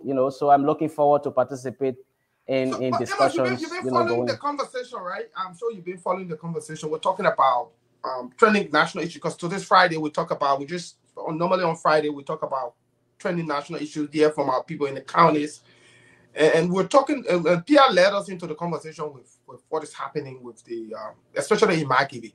You see the church being heavily involved in the politics of the county, and this is particularly true across most regions in Liberia, where the church is now a political tool instead of it being the moral conscience of the society. You saw even in the by-elections in monrovia, where political leaders were wasting pangana oil on Thomas Fala's head in an apparent attempt for that to be an ordination that God called this guy to be senator, that God himself through the church had ordained Thomas Fala. And you saw a picture even emerging of Thomas Fala being baptized in Israel. So you see crooks in government whose lifestyle in government has been nothing that one can look up to, but one characterized by pecuniary gains and for-profit politics, loot, and other machinations to actually really rob the country on one hand. Two, on the other hand, you see church and Muslim leaders endorsing these same people as the chosen ones. How do you look at it vis-a-vis with what is happening with McGill in McGibby, what has happened to Thomas Fala, what we've seen replicated in most places in Liberia? How do you see that, and what advice do you have for the church in general? And the truth, Stephen, I think you guys have said it all rightly. We should not be the one advising the church, but rather the church should be in the position to play the moral role to advise political leaders and stakeholders of this country on how they make decisions about the governance of the state, about the development of the country, and how those decisions, for the most part, can benefit the citizens of Liberia. That should actually be the role of the church. But as you guys regularly so indicated, it's very disappointing and also very unfortunate that the church is now being heavily politicized, because they are at the receiving end of the largesse from politicians who steal from the covers of our people, of the country, and throw small largesse at them. Imagine, let me take you back to, I think, somewhere around 2019, when one of the famous pastors in this country indicated that those who, if you guys can remember very well, I'm not going to call his name. Touch your camera up a little bit. People complain that they can't, that you Yeah. Okay. Good. Am I okay now? Bring it down a little bit. It's okay. No. I mean, so we can see your face. No. Oh, okay. Right there. Good. It's okay. Yeah. Right there. Yes. Perfect. Yeah. Sure. So I'm not going to call the name of that pastor, but he's somewhere around the Congo Town Belt, just before reaching, Catholic Junction. I think it's on the right. And that gentleman had the audacity to say that all those who are criticizing President Weah should die. I think he said something like that. You can imagine the role that they're playing, backing politicians who are stealing from the people. As a winger, why are you scared to call him name? Well, thank you. I think that is the gentleman. Okay, and there are a couple of them who played the moral role just yesterday. When Ellen and Joe Boakai and the Unity Party was in power, those gentlemen were all on the podiums and pulpits criticizing vehemently and denigrating the previous administration for things that they did not even do. Maybe because the previous administration refused to give them largesse, refused to put money in their pockets, some of their pockets. So for this reason, they took onto the podium to criticize the previous government. But this administration saw what they did yesterday. They've now reverted to giving pocket change to those pastors and reverends and imams, and they're using them as actually a shield. After stealing from the people, then they go and stand behind those imams and pastors and reverends, to hide their hidden wealth. This is very much unfortunate. So, of course, you've indicated rightly about, imagine a Thomas Fala. Thomas Fala, of all people, who just in 2005 was a plank seller in this country. And we all know what, with no attempt to denigrate those gentlemen, they're doing extremely well, helping in the informal sector of the country to grow the economy on the overall. But you can't be selling a plank just from 2005 and you're fortunate to become a lawmaker. All of a sudden, you now become a rich man. Just in less than 12 years, you become a rich man. You own university, you own schools, and a different business, a chain of businesses in this country. The Ways, Means, and Finance Committee of the Legislature, where you stole the country money from. That's exactly what I'm about to go to, Pierre. Yeah. Because the gentleman served on the Ways, Means, and Finance in the legislature. So, and they, of course, we all know what some of them used to do, and maybe a number of them are still doing that. So they will allocate the money to these public sector institutions, get a collusion with heads of those public sector institutions, and at the end of the day, they go back for that money and divert it into their personal covers, while the masses of the people, the citizens, are left in despair and in hopelessness. But the same Thomas Fala will come in broad daylight and behave like he's some humanitarian. So there are lots and lots of Thomas Falas in this country who are using the pulpit to hide their hailing wealth at the detriment of the citizens of Liberia. So the church, actually, instead of them playing that role to serve as a moral guarantor for the country, they are now ruining the fabric, the moral fabrics of our country. They're supposed to be teaching moral values, different disciplinary measures, and quality leadership in the churches. Because from the church, you become a leader in the nation. But many of, let me just take you back to RIA. One of the gentlemen who President George Weah appointed as, I think, board chair or so, he was a bishop, right? Yeah. And in less than no time, he was removed from there for allegations of corruption. Allegations of corruption. So, to be frank with you, is unfortunate. Again, it also goes to the CSOs, civil society organizations. How many civil society organizations compare to yesterday, the Unity Party administration? You open radio here and then, newspaper, you see civil society organizations criticizing and denigrating, the previous government for things that they did not even do. How many of them these days are actually criticizing the president? How many civil society organizations have raised concern about the long stay out of the country by President George Weah? You understand? So, it tells you, my dear brother, that Liberians are left on their own, that the churches should not actually be the moral guarantor again. You cannot depend on them, that we should look up to God. And not only that, but we should, the opposition is doing extremely well to be able to checkmate the administration, but at the same time, it's our responsibility also to checkmate even the churches, to say this is the moral role you're supposed to play, to ensure that we uphold our value system as a nation, our cultural value as a country, and of course, counties. You're not playing this role. We expect you to play this role. So we need to be able to call them to order. And I think you guys are doing extremely well. It is part of our fundamental responsibility to let the churches and the pastors and the imams and the reverends and the bishops in this country to know that they are actually ruining, the moral value of the churches in Liberia. Yeah, and thank you, Amos. And I think you struck a very good point. And I think it speaks largely to some of the major challenges we have as a nation.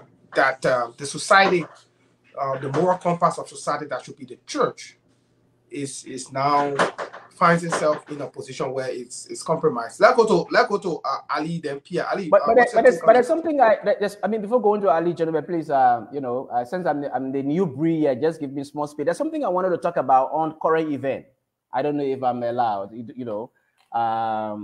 before Ali can come in. Yeah, go ahead. Trending issue. Yeah, go ahead. Yeah, sure. So I think you heard in the news, or read probably in the newspaper, that the Public Procurement and Concession Commission, the PPCC, has given go-ahead to the National Elections Commission to approve, in fact, the request by the NEC to select a company that was not originally a part of, that was not originally selected, okay? So there is a company that the NEC has written PPCC to approve. It's called Laxton. And of course, they are in the business of providing biometric voter registration materials for countries, you understand, that are migrating from the OMR system to the biometric voter registration system. While this process might sound good, but I think it calls for concern. This is the third and almost the last time now. The first time the EKM was forwarded to the to the PPCC for approval, and of course they did not approve it. So they and NEC have been going back and forth.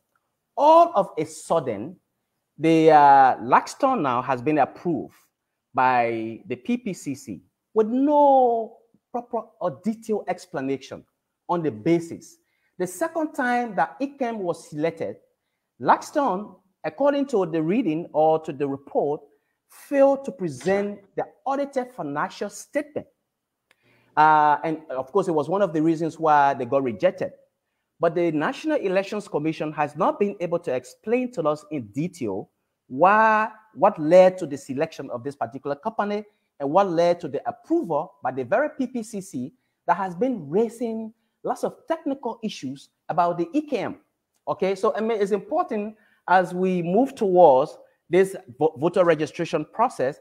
As opposition, we're very much concerned because there are lots of conspiracy theories, and this one has link with the ongoing census process. I participated in a briefing section with the United Nations, I think day before yesterday or so. That briefing section, particularly, the gentleman who was seconded by the Ministry of Health, I think he's one of the very experienced Liberian statistician. He's been seconded by the Ministry of Health to help the LSJs, and he did a presentation. The presentation that he did, for example, Grand Cru, I mean, it's important, I'm going to call the county. Grand Cru alone has about 19 different supervisors. And when we ask the question about why Grand Cru should have 19 supervisors, but in Lofa County, for example, that has very larger land space and huge population, they have about 8. The gentleman told us that the basis for that was there are 19 administrative districts in Grand Cru. But then when we did a very snap research on the Ministry of Internal Affairs website, because I worked at the Ministry of Internal Affairs before, there are far lesser administrative districts in Grand Cru County compared to what the information we said from MOH provided to us. And of course, that in that meeting, there were lots of other opposition political party leaders there. But then this conspiracy theory And I know probably you might have spoken about it, but it's important for us to continue to highlight these matters because it will be an attempt on the part of this administration to thwart the democratic will or decision of the masses of the people of Liberia. So what we are hearing that they intend to do is that they are going to inflate the census numbers in less populated counties, but they are deemed CDC counties. And when they inflate the census numbers, they're going to corroborate it with the voter registration numbers. So the selection of Laxton and the ongoing exercise, census exercise, and it's important that I slip this in as well, that there are CDC lawmakers, particularly CDC lawmakers, who have gone to work to pressure the National Elections Commission to select this Laxton company, because probably they've already gotten into some pre-arranged discussion with them. So as we hold discussion about these trending issues, and of course, it's important to highlight the different activities and decisions and, you know, quote unquote machinations that are being designed behind the scene. So at the end of the day, one of the things that we indicated in that particular meeting to WISE or to the religious people, and hopefully by Tuesday or Wednesday, they plan to submit to us, they will do, you know, they will do some corrections about the numbers of administrative districts, quote unquote, and the number of supervisors that they have increased in places like Grand Crew, of course, Sino, and others, you know, less populated counties in the southeastern region and probably some in the western region. And they are going to provide that information and do the necessary correction.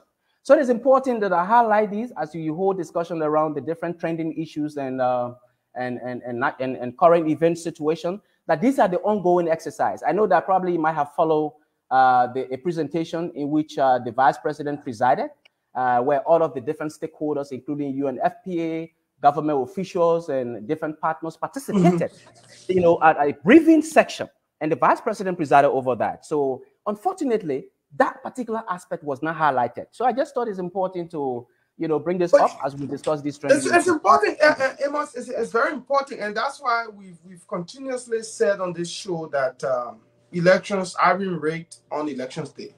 Exactly. Elections are rigged in the events leading to elections, and one of such events is the voter registration.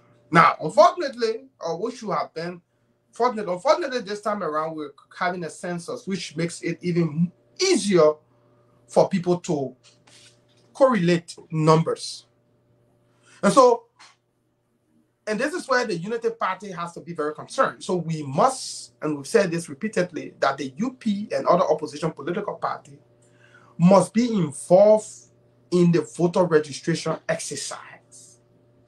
So at these voter registration sites, the party must have representatives there every day who will log down the people who will come in to voter register, so that you log them down, you know that, yeah, you saw John Brown, you saw 50 persons walk in today that you can verify.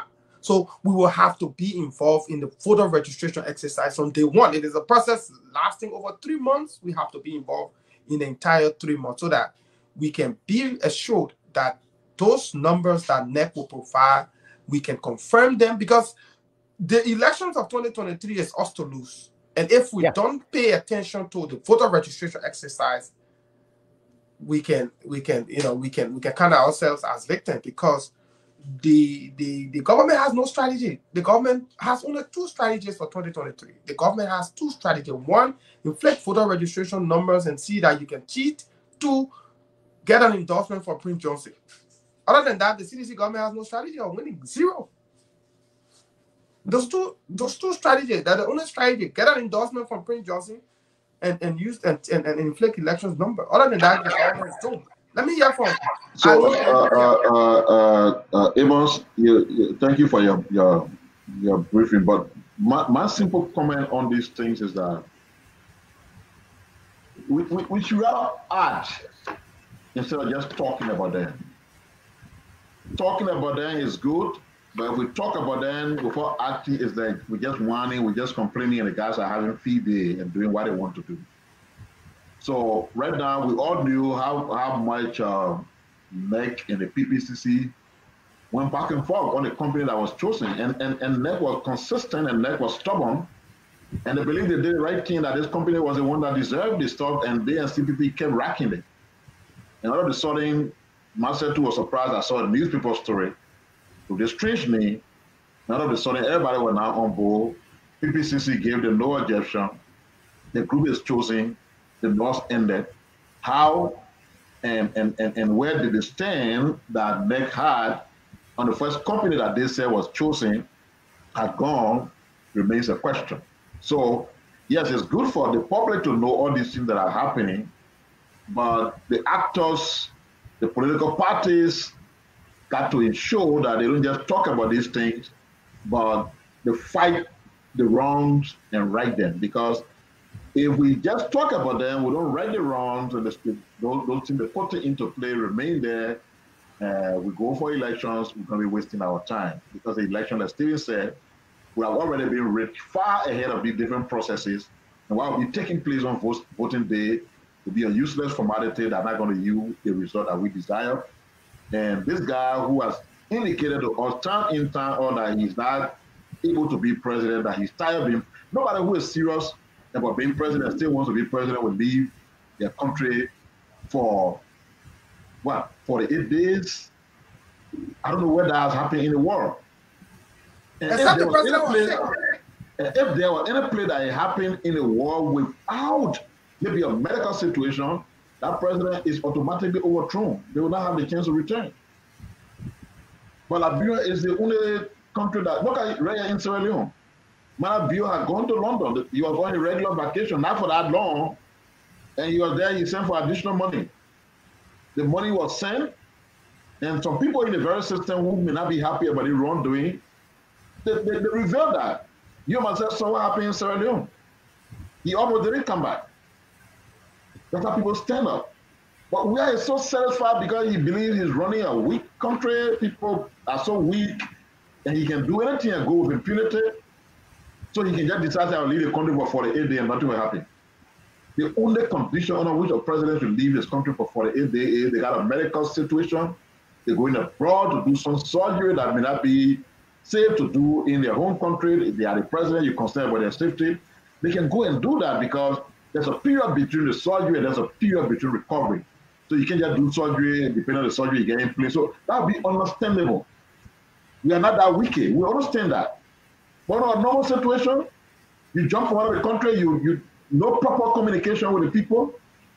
People got to be concerned about where you're going, how far you're going, who you carry, and then when Mo Ali then go talk, then somebody calling themselves press secretary, take their whole time and dedicate to writing a press statement about Mo Ali or Diriton Pelele and all of those stuff. And all Liberians who may not be in support of the nonsense that they're doing, then you say they hate the president or they envy the president, and because they didn't get charged. So they say, why the president going to get charged? If the president loved his child so much, the child should be living in Liberia with him. If the president loved this child so much, and he's president of a country, this child should be encouraged to be playing that soccer for Liberia. The president got zero control. And nobody should pretend that this child is the president darling boy. The boy himself has said time in and time out in the public space that his father had never been in his life. Only his mother has been in his life. They try to use that same ball when he started transforming a nasty resident into a mansion. And they're afraid to take ownership. They went and put it on the ball. Apparently the ball told them, say, man, I bring that nonsense to be a U.S. citizen, I don't want to fall in trouble. Smith told me who has said the property was not for the ball, had to come back strong. In fact, that he almost got drowned because from the time he made that clarification, all the play you were running all around talking, yeah, paper boy, everything went down because you were utterly embarrassed. So this son who has said in the public space that you were never in your life cannot be the son for whom you will leave our country, take our money to go watching, and when they talk somebody say they envy the president or because they get children. Not everybody who talking got children. I'm one of those who talk about that. I got 5 children. So you can't talk that nonsense. That's not a serious response from a press secretary or from the office of a president. So, in other words, I mean, good points, good issue raised, but do something about it beyond the talking. That's what I was getting to. Yeah. Just one information. Oh, okay. All right. Go ahead. Yeah. Relating to what Amos said, it's not only Grand Crew. When you look at the list, You have Monserrado first, Grand Cru second, and Sino third. Way above Nima, above Bong, above Basso, above Lofa. They couldn't change it for Monserrado, but Grand Cru is 19, and I think Sino is around 16 or 17. And that concern was raised once by me, and I even asked some people at Lesjes, you know, some of the field workers, and somebody even told me, say, my man, why you're sitting in Monrovia, you're complaining on not being counted? They are secretly counting people in Grand Cru. One of the enumerators told me that they are secretly counting people in Grand Cru. The reason they are doing this, I don't know. Because, well, they will do that. They will do the voter registration. I am very certain that the party leadership is going to work with other opposition political parties so that they can be part of the voter registration process together as a team. This one, you can say, oh, I can collaborate with UP, or I can collaborate with ALP or LP. Because if you do not come together, you do not collaborate to have a single force on that one, they will beat all of us. Because they're where they are starting the cheating from. And you know, we'll come back to the topic that Pierre raised. Our religious institutions. You see, Stephen, you were saying before, the moment something happens, we call on the interreligious council, the Muslim council, the council of churches. This time you don't realize that nobody calls on any of those religious organizations anymore. No. The only thing Liberians do this time is to run to the international partners. We run to the embassy. We run to EU. Because the way they have done it, every one of them have overtly taken political sides. And in order to be a moral conscience of society, we know everybody in the country will have some kind of innate political lineage. But if you want to serve as that person or that organization that the country will run to in terms of all of these kind of difficulties, you have to present yourself in such manner. Nobody runs to international, run to council of churches. Nobody runs to. The imams are now openly associating with people who have criminal records. This time you see in our churches, the people who will make fathers of the year are the people who contribute more. It's not about somebody who is dedicated to the workings of God, people who work as fathers or mothers, or people who really work in the church. That's not how we're looking this time. And so for me, the reason I'm a little skeptical, you know, when you talk about it and say, oh, you know, you're doing God. That's why I like Pierre sometimes when it comes to his mind and he says it like it is. I'm grateful that he brought it all and we can be brave to sit here today and talk it, because the reason why people can criticize you to say because you say you don't believe in God. So when you're talking to say an atheist attacking the church. Well, I believe in God. I'm a member of the church, and I'm not saying all the church leaders are bad. They are respectable church leaders. I grew up in Grand Bassa, and I respect the Reverend Dr. Abaji Kanga. When you are in a side of God, and God blesses you, it reflects in you. That old man is almost reaching 100 years. He's still strong. He can still move. It's a manifestation of God blessing because he's still diligently. So even in across the country, we still got few people who are serious men of God. But the majority of them are business people, like Paul Kigami said. They got no moral standing. They got no spiritual power. They are just hustlers looking for money, womanizing, looking for property, one ride big car at the expense of terribly poor people in their congregation. And since you have one government that is so irresponsible and reckless that can dish money around people who want to dance according to their tomb, so as a winger them who maybe they didn't have the opportunity during Ellen period, they feel fine and they're making money.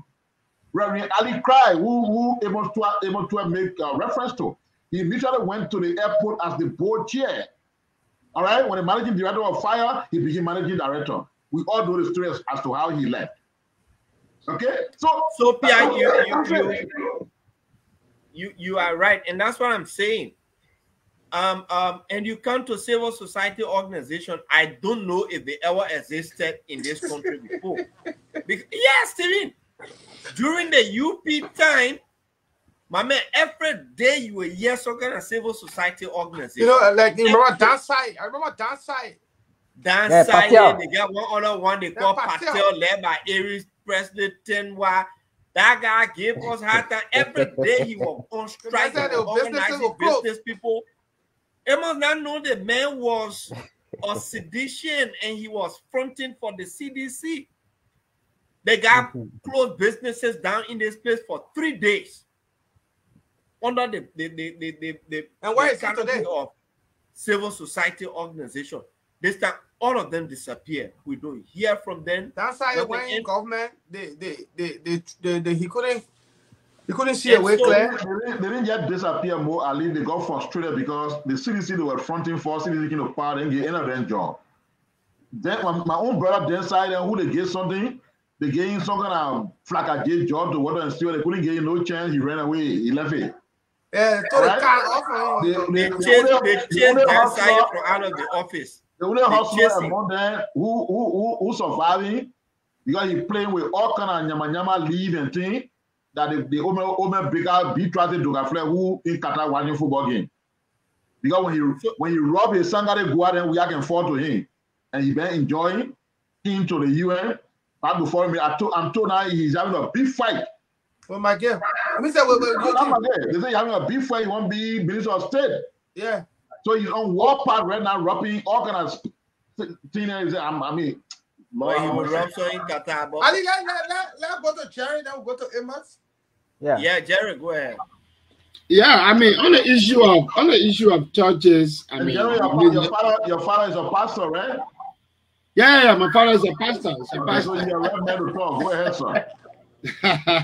Why you want to ask me whether my father is a pastor? Many of our churches in this 21st century, our pastor go for conferences and they get the best accommodation and people even raise money and give it to them. And because people have, establishments, people created businesses, I mean, the church today should be providing employment opportunity. I always said this jokingly to some people. I said, if you follow, I'm a Christian, everything that Jesus Christ was doing, Jesus Christ started demonstrating for people to follow. And when he got to Peter and James along the river, you realize that, he said, take your net from here and place it on the side. And then immediately action, got them attracted. They took faith. They said, no, but who is this man?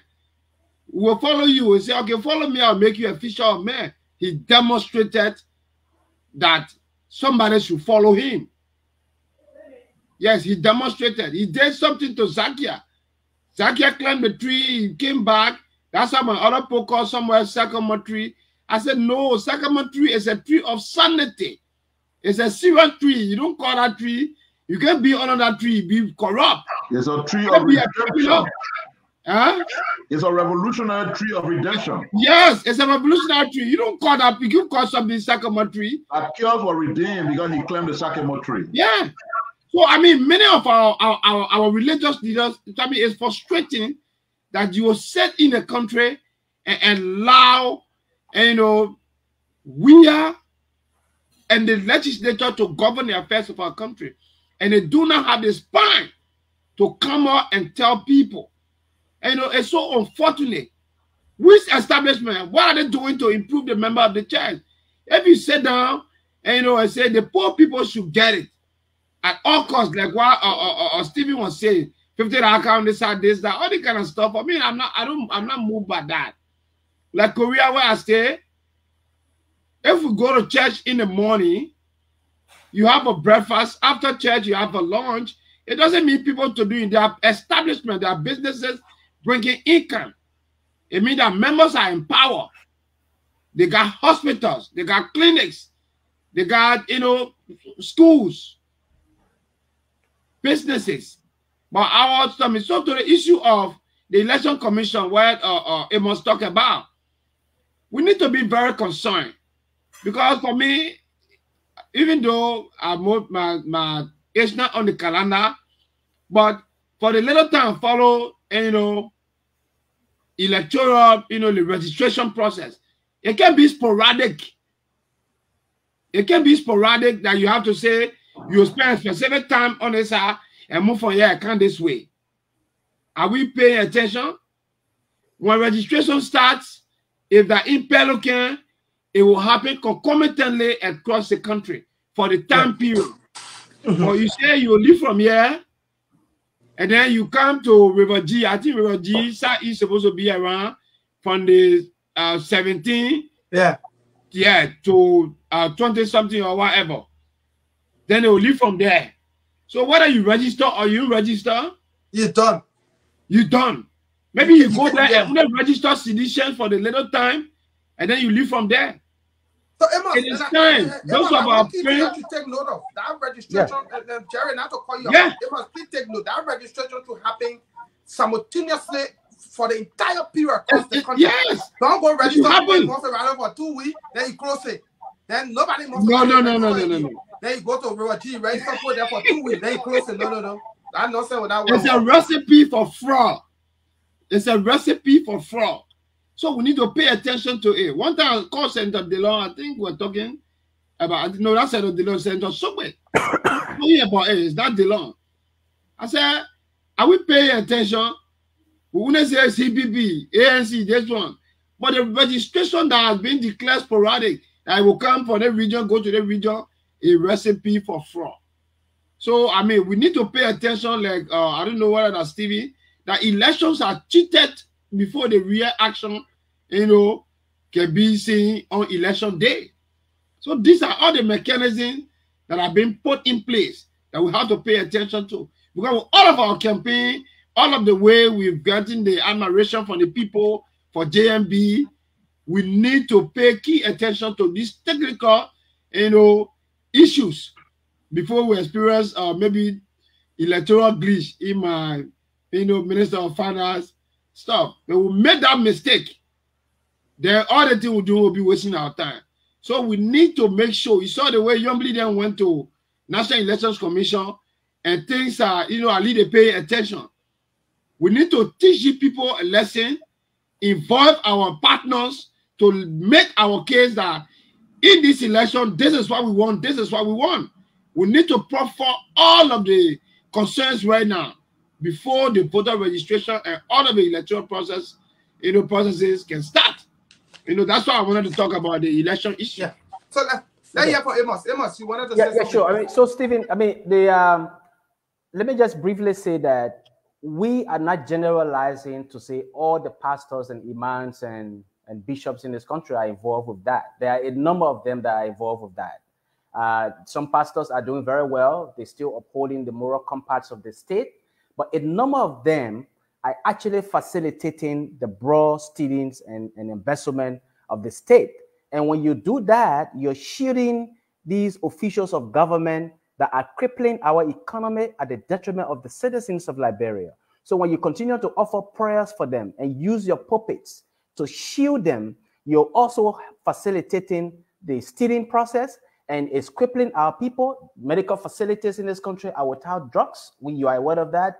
Our people are dying from curable diseases. Of course, schools are without chalks. In this country, there are no teaching materials. So you are facilitating the suffering of our people. It's important that we let you know, instead of you advising us, we need to be able to send this recommendation that you need to research, take your time to research the Bible more and teach the moral value, across the country, okay, in the various churches. The other point I want to stress also is that, we, in that briefing section, Stephen, it will interest you to know that the government of Liberia told us that, of course, that we know that the whole census is going to cost somewhere around 23 million United States dollar. And out of that money, the government is only providing 3.7 million. The rest of the funding or resources will be provided by the international partners. And the UNFPA country director, Madam Pele, was in that briefing section. She indicated to us that there is no funding gap at the moment, no funding gap. But interestingly, Stephen and colleagues on the platform, when the guy did the presentation, he came to a recommendation and said that they are challenged. They have transportation challenges. Oh, come on. It will interest you to know that opposition parties, I'm not going to call it specific parties, but a number of us that were there, we raised the issue about why the government, we know that the government has been able to provide their start of the funding, but Legis is requesting, I think has requested about 800,000 from the government. And I'm told the legislature recently approved that. So my question that I asked the WISA and one of the guys was that, what the money, the 800,000 is going to be used for? They could not provide any detailed explanation around that. The second point also is that in the southeastern region, imagine counties that are far from Monserrado County and of course adjacent counties, those in the southeast, they have assigned all the enumerators there. They've been able to provide all the logistical support in those counties. So in the different districts, but interestingly, counties that are more close to Monserrado County, more close to Monserrado. Yeah, accessible to. Accessible to Monserrado. They have not been able to assign all the enumerators, Stephen. They're not across the various districts. So the question was, why is the government or Legis focusing more on the southeast? They're providing all the logistical support to the southeast and leaving the rest of the counties. Like Lofa County is one of the counties. And it's important that we'll continue to stress here that most of the people or enumerators have not been assigned in Lofa County. I think the guy promised that, between that time, I think 2 days ago, up to today and tomorrow, they will have been able to assign all the individuals, all the enumerators. So I just thought it's important to highlight that. On the concern from Pia, I think you have a very excellent concern. And I'm glad that, we have excellent leaders in the Unity Party. The vice chair for Inter-Party and Neg Affairs, Cornelia Tukba, is on top of this one.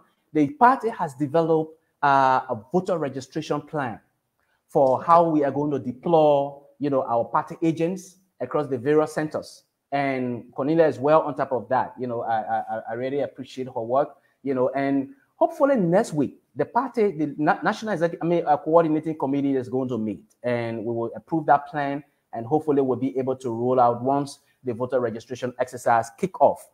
It's important to stress that. I just thought, to stress these three important matters, that the Unity Party is actually not sleeping.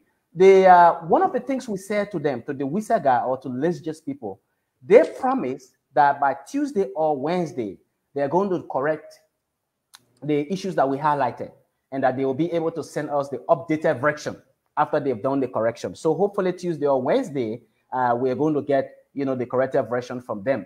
If we don't have that, the good thing about it is that in that meeting, most of the parties or almost all of the parties agree to begin working on issues of mutual interest. And we believe very strongly that these two national processes, the voter registration, of course, the biometric registration process and the census, are two important events that inform planning, development planning, and of course, they help in the consolidation of our democracy and on the overall governance system of the country. So we've agreed pretty much to work on those matters, collaboratively, and hopefully, going forward, we'll begin to work on other issues of mutual interest, as opposition political parties. But we have developed very keen interest in those matters. When you see the legislature approving money quick, like you said, no funding gap, but the legislature without wasting time. When you see them doing that, they went beyond that money. They know that money ain't got no use. They know legislature went chop. So it's just like a common understanding of many money we sending to you. You ain't got no challenge over there. 250,000 for you, the rest of it will come for you. We know, we were there, we know that what they can do. Bunch of corrupt people, that's why since it came to, since 2005, it's the only structure in government that has never been audited. And they will always resist audit because it's a cutter there for corruption and stealing. That's what they do. And coming back to the churches thing, I mean, just look at this thing from Claire human perspective, Amos and the rest of the colleagues. The Americans say, they called Nathaniel McGay He's stealing money. They didn't stop there. They said that man putting bad killers together to harm the opposition. So the churches, the pastors, are they saying it is a morally upright thing that a man will put a bunch of killers together to try to kill other people because they have different political sides? Are they saying it's good for one man to steal as much money that he stole for which he was sanctioned?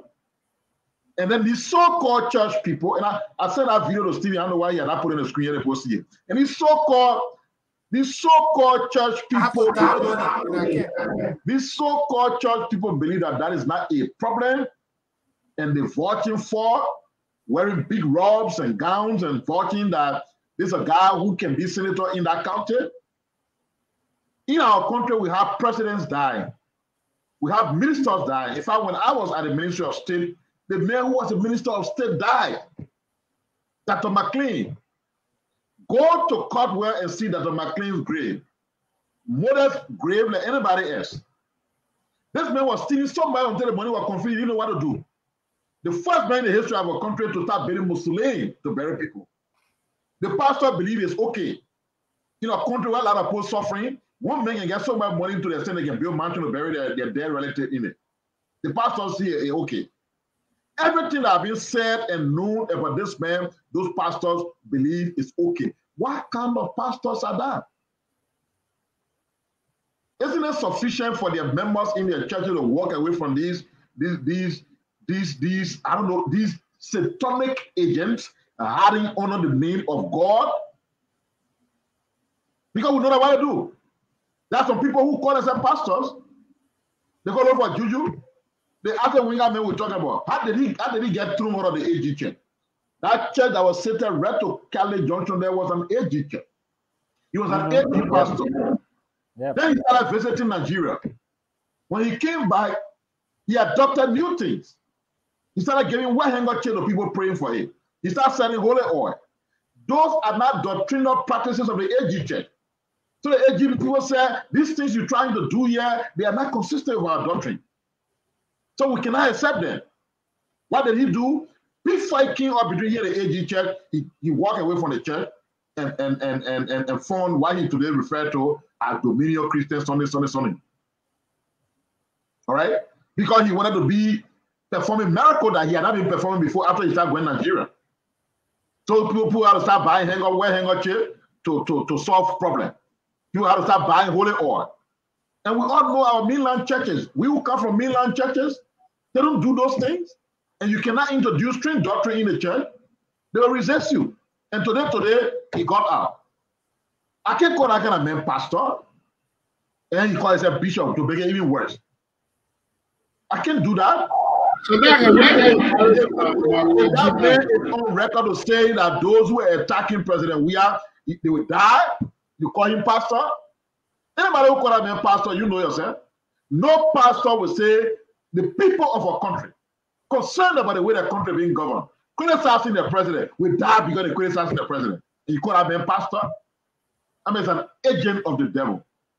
He's an actor on behalf of the dark world. He's not a pastor. He's not a bishop. He's evil.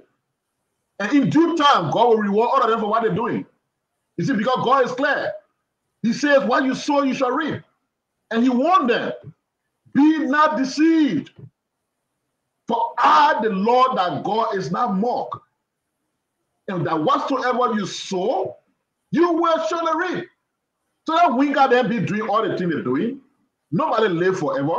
We will not be president forever. Let them compromise themselves for we are. In fact, yeah, you're right. When he came for that in Nigeria, then he can't get them in church after he formed a Dominion church. I am supposed to be in a church as a Catholic. I go to mass. I serve my God. One of the things I need for doing all of that is to have a Christian burial. But when I died in the Catholic church, you can't carry my body in the church. So I'll be the essence of me being in that church. And that's what that demon called as a winger was doing. You run the church, people who in the church when they die, your body can't enter the church. Aren't those enough signs to tell you that what this man is standing on in his church is not of God, is demonic, is satanic, is evil? And then all what the person will rob all what the place where they see the political thing and money there, the where guy goes stand there and say we endorse the person. Nonsense. Almost got too much for that body with almost whole gallon of I don't know what kind of order was that. And he sat down there with a stupid set order. You know what kind of thing they do with it. You know what kind of concussion they do on it. You know how they manipulate it. They wasting it on your head, and because you won't be senator, you are okay. You still trust them? After they put it on your head, they don't be a market dog. You still believe in no pastors? Come on, man.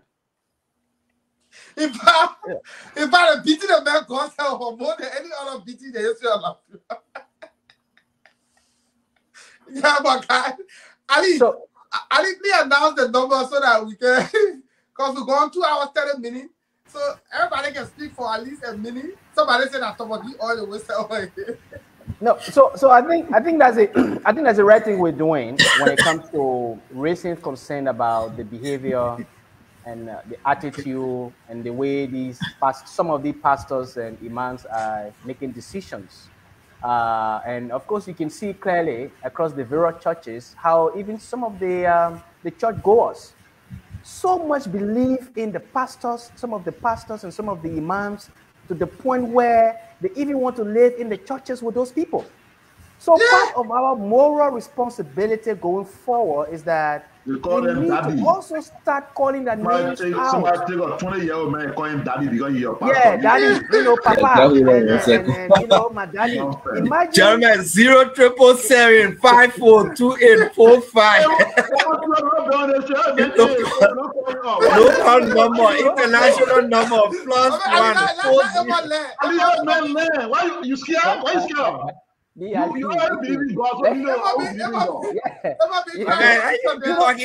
So that's the point. We need to start naming and shaming them the same way people have named and shamed politicians that have engaged in economic sabotage in this country, that have deprived our citizens from their livelihoods and collective happiness. We need to start naming and shaming these pastors and imams, some of them that are involved or engaged in this unholy behavior that are eating up the fabrics of our country. It's very much important, because the truth of the matter is that when things go wrong in the governance space of the country, it is the politicians that they will hold responsible for not making the right decisions.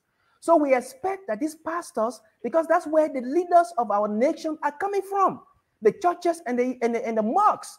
So if pastors are involved with ruining the fabric of our country, if we do not call their names out, we will hold ourselves responsible in the next 50 to 60 years from now, when our nation, image is already ruined. So we got to be able to do these things. To be very frank with you, anytime I have the opportunity to come on air with no prejudice to our churches and the mosques, we got to start naming and shaming these pastors that are involved with that, so that their congregation members will know how they are dealing. And when it comes to, for example, even the issue of tithes and offerings, churches, mosques should be there to contribute towards the livelihood of community people, okay? Engage in humanitarian efforts. But imagine you have a church, a pastor or a bishop who will raise all the offering and use it to purchase all the vehicles, the good cars, and build the nice houses. And when a church member is sick, then they will say, "Can I pray for you?" But when they need vehicle, they will go to the church members and say, "They have to buy vehicle for the pastors or for the imams and bishops." I mean, we got to be able to reach a point in the country where we put stop to some of these things. And the only way we can do that is when we start naming and shaming some of these pastors and imams that are involved with that. Make no mistake, you let pastors and imams that are doing extremely well, and you still lost. And what kind of thing that? What guy on all the way say on you? And they wore white clothes for them to put all on you.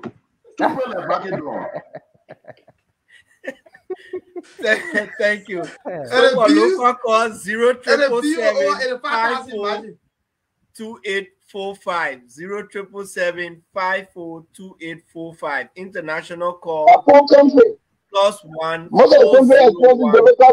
688 8266 +1 401 688 8266. Malanta won't. Yeah, call us. Yeah, good evening. Are you getting me? Yeah, go ahead, Chief. Thank you. My name is O'Hara Tia, and I join you from Capwell, New Georgia. Okay. Let me say for hearing to my neighbor, Mr. Amos Stewart.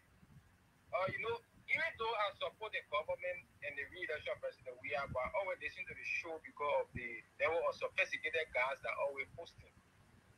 So I have a question to ask, and I think the public will need a sincere answer. Looking at the citizen government that I support, we will be 6 years during the election, and we are seeking re-election.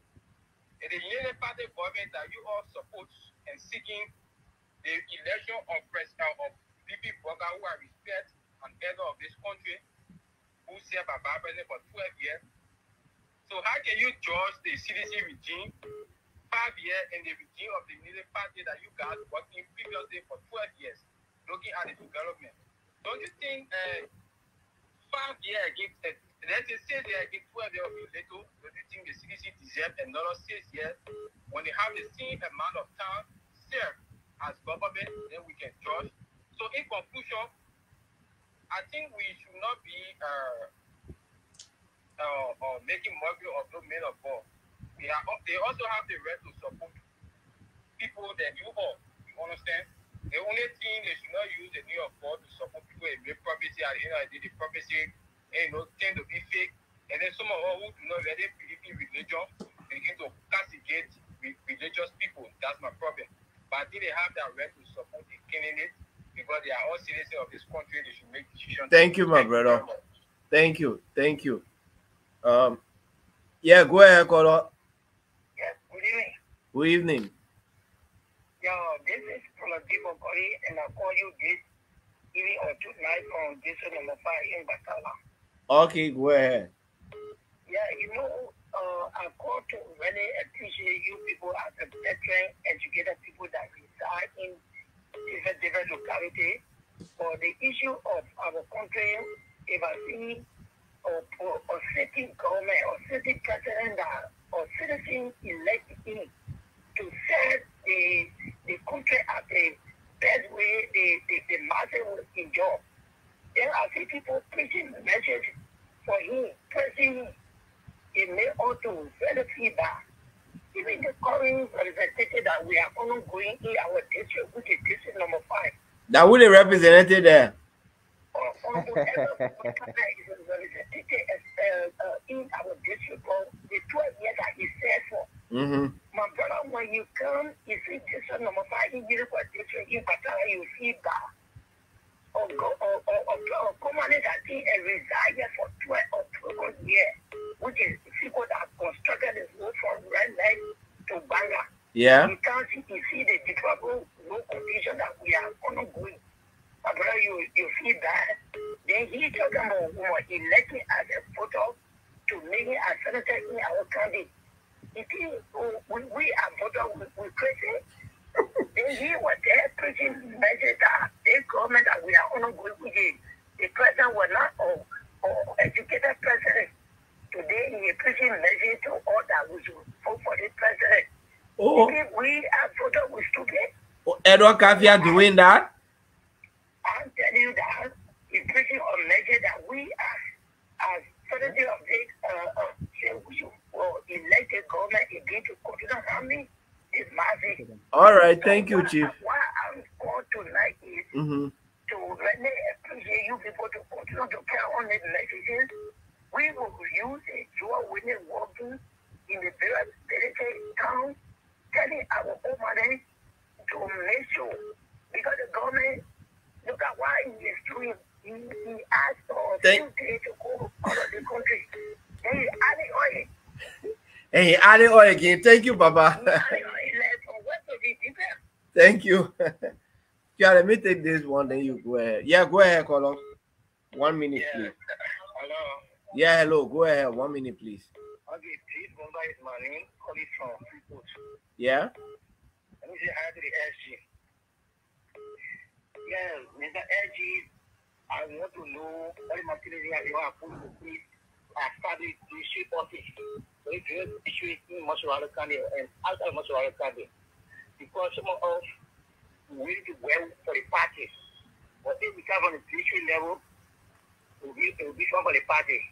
We are waiting, but I want to talk about district first. We need to have district office where in that district will be all the mobile last people. So we should have district office first. Thank you. He heard you. Thank you. He will respond to you. Pia, go ahead.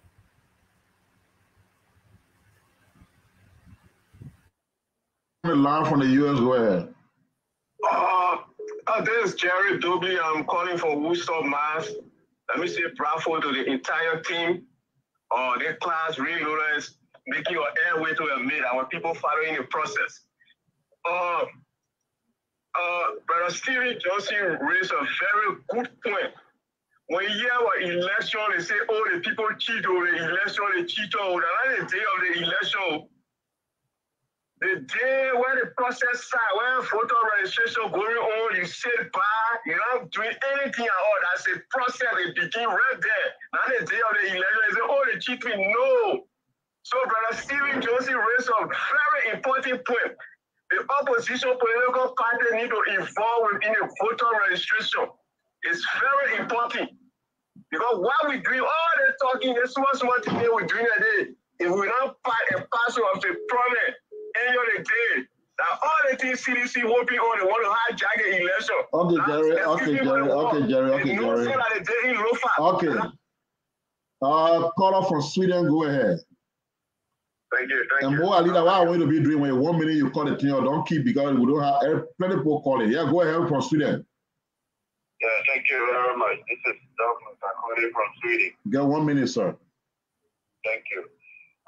And look, in order to get a very good government within a country, you must first have a very strong political parties.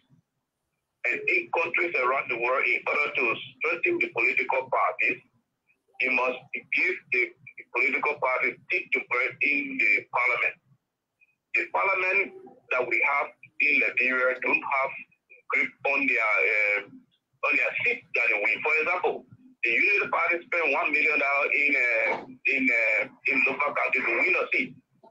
That person that will go to represent the Unity Party in the Senate can flip-flop anytime. And the Unity Party sitting losing $1 million just for running, supporting that political party. In other countries, Ghana, Europe, here, because Europe has the parliamentary 1 minute, government that we have here, Okay. That particular seat belong to the party. Okay, sir. Thank you. Thank you. Let me take this call. Yeah, that's the only way you got more people calling. If you just stick it to the good evening. Go ahead. And let me just go in the family. When it's just yeah, you have 1 minute. Yeah, thanks for the show. I relate to the topic. I think the Christian people and pastor and human, I think they have no more ground. I think you see what happened in my country. Some people to be politicians. The politicians by petitioning the former station minister. Are you kidding me? For you, let's tell a person who invested so many money for a country. I think I can remember 2011 or 2010. I was in the parish when my first visited the church. The resident people at that time were the Liberian for putting last as you are one man visit the church for some issue. I think we need like go to thank you, Chief. Thank you, Chief. Caller, hello there. Yeah, good evening. How you doing? I'm okay. William Super calling from Kansas City, Liberian. Thank you. You have 1 minute. Thank you. I always patrol most of the counties in Liberia. And yesterday I was in Kokopa district, number 8 of Nima County. And the noise I heard from the people is Joria is doing well, the way constructing rule. Joria is doing well. The only thing that people complaining is gasoline and food. So what can we put some mechanism to put in place so that we can provide at least some assistance to where people are crying, such as medicine in the hospital, food, gasoline and fuel to portray or to show things that the citizens be released. Thank you. Thank you. Yeah, go ahead. I'll call on the line. Go ahead. Hello? Go ahead. Yeah, I'm John Moba, calling from Pago. One of my mind is I would suggest that you guys get our opinion on for JMB running mate. Because we coming down to rest up, I'm going to get that for JMB. We don't want JMB to choose someone where we voting with them. Don't know about JMB sake. I think you find someone that is very popular too, for example. We all got going Bonkari. I'm not against Greenway. I suggest JMB take someone for like grandpa, like Youngly. He's the best person. But you wait for the opinion pool, and you suggest I'm gonna do opinion pool. Then you wait for a year. You already choose him, man. Wait for the opinion pool. That good suggestion will do it. Yeah, man, Fossey, I swear. Call on the line. Go ahead. Hello. Yeah. Hello, Steve Johnson, the rest of the guys. My name is Sam Admore, and I call from New Jersey. Yes, sir. Make your point. So basically, I have a question for all of you guys over there. How can we make government jobs less attractive so that we can be able to encourage the next generation to more like technical, all right, more like involved into technical areas that can spark up job opportunities from especially the private sector perspective. Because all the young people these days, everybody's a politician. In order for them to use their skills in other areas that can generate, the courage for employment in other sector, everybody wants the government. And the young people who are the driving seat of political parties, man, the macrocosm of intellectual festivity like you guys. And we all see you guys too, making sure for the rest to be done. You guys are using it from a political party perspective. So every young person now want to go politics before their skills can be identified. You got to be somebody president, and you see the good before the president, identify your potential. The city may have the potential to deliver. Okay, your point is well taken. Your point is taken. Really make government get attractive. Yes, sir. Yes, sir. Well, let me take it one that if I can do you more. So call on the line. Go ahead. You got noise behind you, so please call. Why are you listening to it?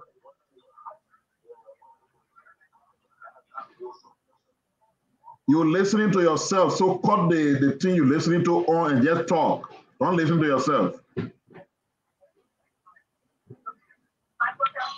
Caller from New Jersey is Ewing, New Jersey. I'm talking to you. Okay, Mo, go ahead. The person to get the opportunity to get on the line, they're doing different things. Yeah, go ahead, caller. All right. Good evening, Mo Ali, former Secretary General, and good evening to the current Secretary General, Emma Swear, and good evening to the rest of the panelists. You know the other boy name? Yeah, go ahead. My name is Josiah Smoke, calling you from the Commandant Peace Island, members of the Unity Party. Let me say thank you to the panelists for raising the issue when it comes to the churches in Liberia. There's the reasons why our churches nowadays, they are not respected, but those are in authority. No, don't get me wrong. Liberia will got many good pastors here. We got people that stand for moral and preaching truth to power. But when you look at our pastors around here, that really, which attend them, they call themselves that walk on them, they think they're better to the power to be. Because if you see a bishop going to the radio, saying, and so criticize the other, and SYD, they will die, or SYD therapy, I ask myself, then we should call it part of heaven. Because you to be dead to sell a wife of the nation. Yeah, Chief, wrap on now. To advance authority. Yeah. Right? Okay. When it comes to the running of the state, I don't see a fundamental wrong and not able to stand up to it. Yes, the fundamental have said 2 days ago that no civil settle will go with enter pocket no later the 20th or the 28th. Okay, Chief.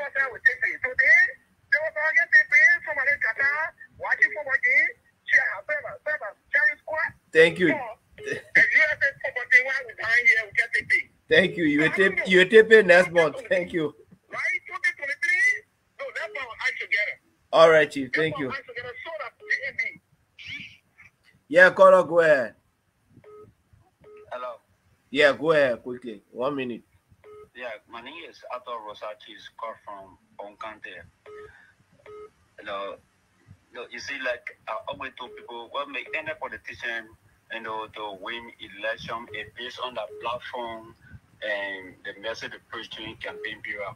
But and you look at President we are and his people, the message they preach to the Liberian people that convince them, to vote for them. I think they actually fail. Today, and you go to the hospital, they will give you position, to refer you to private clinic or hospital, and the reason people go to, government hospital is because they don't have money, right? But you will go to the hospital at any day and to private hospital. Today, see yourself at work, at the end of the day, they can be paid on time. So all the things that they were against, doing unity by the government, today they only increase. So I think they are actually failed. Any people that serve in government, they are protesting. You get me? All right, Chief. Thank you a lot. I think they have no, positive change to bring to the Liberian people. So can't turn to the day. I think the Liberian people need to decide, which way to go. Thank you. Thank you. Go ahead, caller. Hello? Yeah, go ahead. I'm calling from Lima County. Yeah, go ahead. 1 minute, please. Okay, the information that I was giving them by the Secretary General. Please follow very nonsense. Okay. I get a terrible supervisor and all the equipment to resolve this so that they can inflect the number. Or review to deliver. And all the information we should start on it now and follow it so that there's any chance to keep. And they said, with your vote, you can bring nothing. The senator here, he said that, because we are depending on to bring the election or bring trouble. He said, he's a man of God. He said, yeah, nonsense. All right, Chief. Thank you.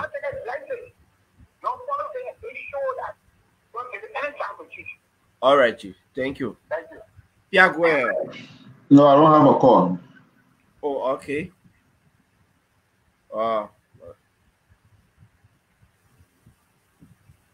Yeah, caller, go ahead.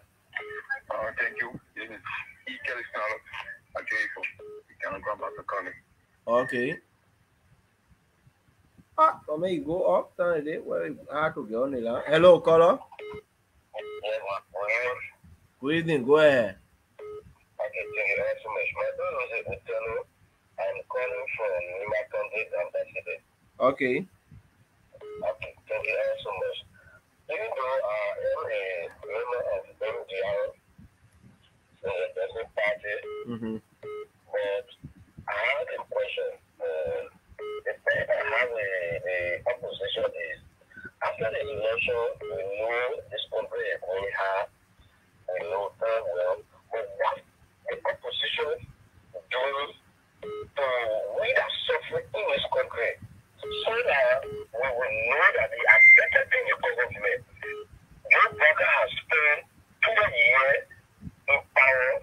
After 2 years, nothing is doing that we will see. So when you say nothing is doing, what you mean? Doing like how? Nothing is doing to improve our suffering. So that when that we will bring you there, you will change our condition, you will advocate for rest, or so what you think he's supposed to do? He's supposed to give you what, money or rice or what? Okay, so now why is it to become president? Because your work is not ruling the country where people are suffering. Also, you agree that George Weah is not ruling the country well? And you agree that people suffering? All right, so we will address your concern when the callers are finished. Yeah. Okay, Pierre, you have a call. Go ahead. Yeah, caller, go ahead. Hi everyone. My name is Thomas. I'm calling from North Carolina. I think on the issue of the churches, as you all discuss what is happening in Nagibi, I think one person I want to give credit to is the former head of the Liberian Council of Churches, Bishop Cotto Brown. During his tenure, I think he did very well actually speaking against issues. Even with the referendum and everything that happened, he actually spoke against it. And just finally, one of the things I think we also need to pay attention to is the issue of churches that have been established in Liberia by people from foreign countries. So we are an import-based economy, and even churches were just importing them. You have all of these churches from other people coming from other countries just establishing churches in Liberia. We need to check and see if that is the way we Liberians are also establishing churches in other countries. So I think this is a broader public policy issue that we need to take a real look at. About following churches from other places is because they come with all the miracle concept. And we always looking for miracles. So when that man start shaking handkerchief, he start shaking holy oil, everybody start running to that church. Yeah. And in the end, they take the foreign currency out of the country because you go and give your offering and they send it back home. So even when we're talking about capital control, we'll not be talking about that kind of capital control of resources leaving the country. Because these churches have their mother churches in other countries. All right, sir. Thank you. Mo, go ahead. Caller, go ahead.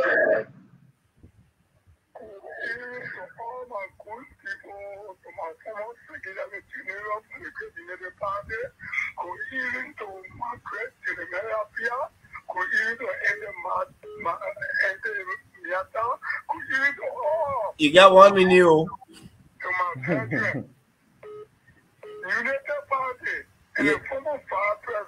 Yeah.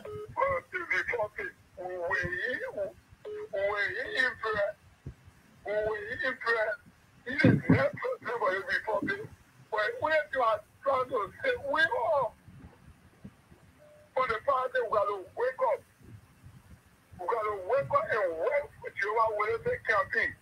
We got to wake up. Now, what I want to call on other media, and all of them are former president.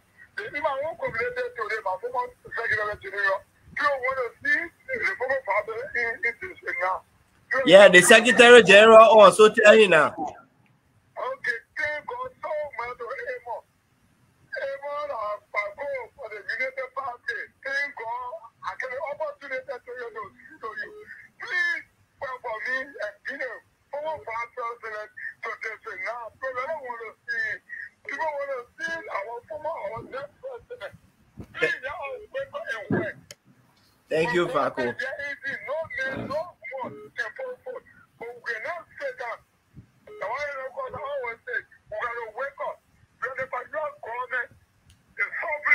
Thank you, Faco. Thank you, Faco. Thank you. This will be my second to the last caller, please.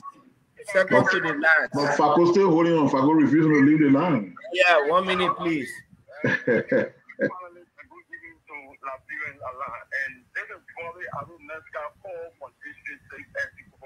Go ahead, Bobby. Thank you very much.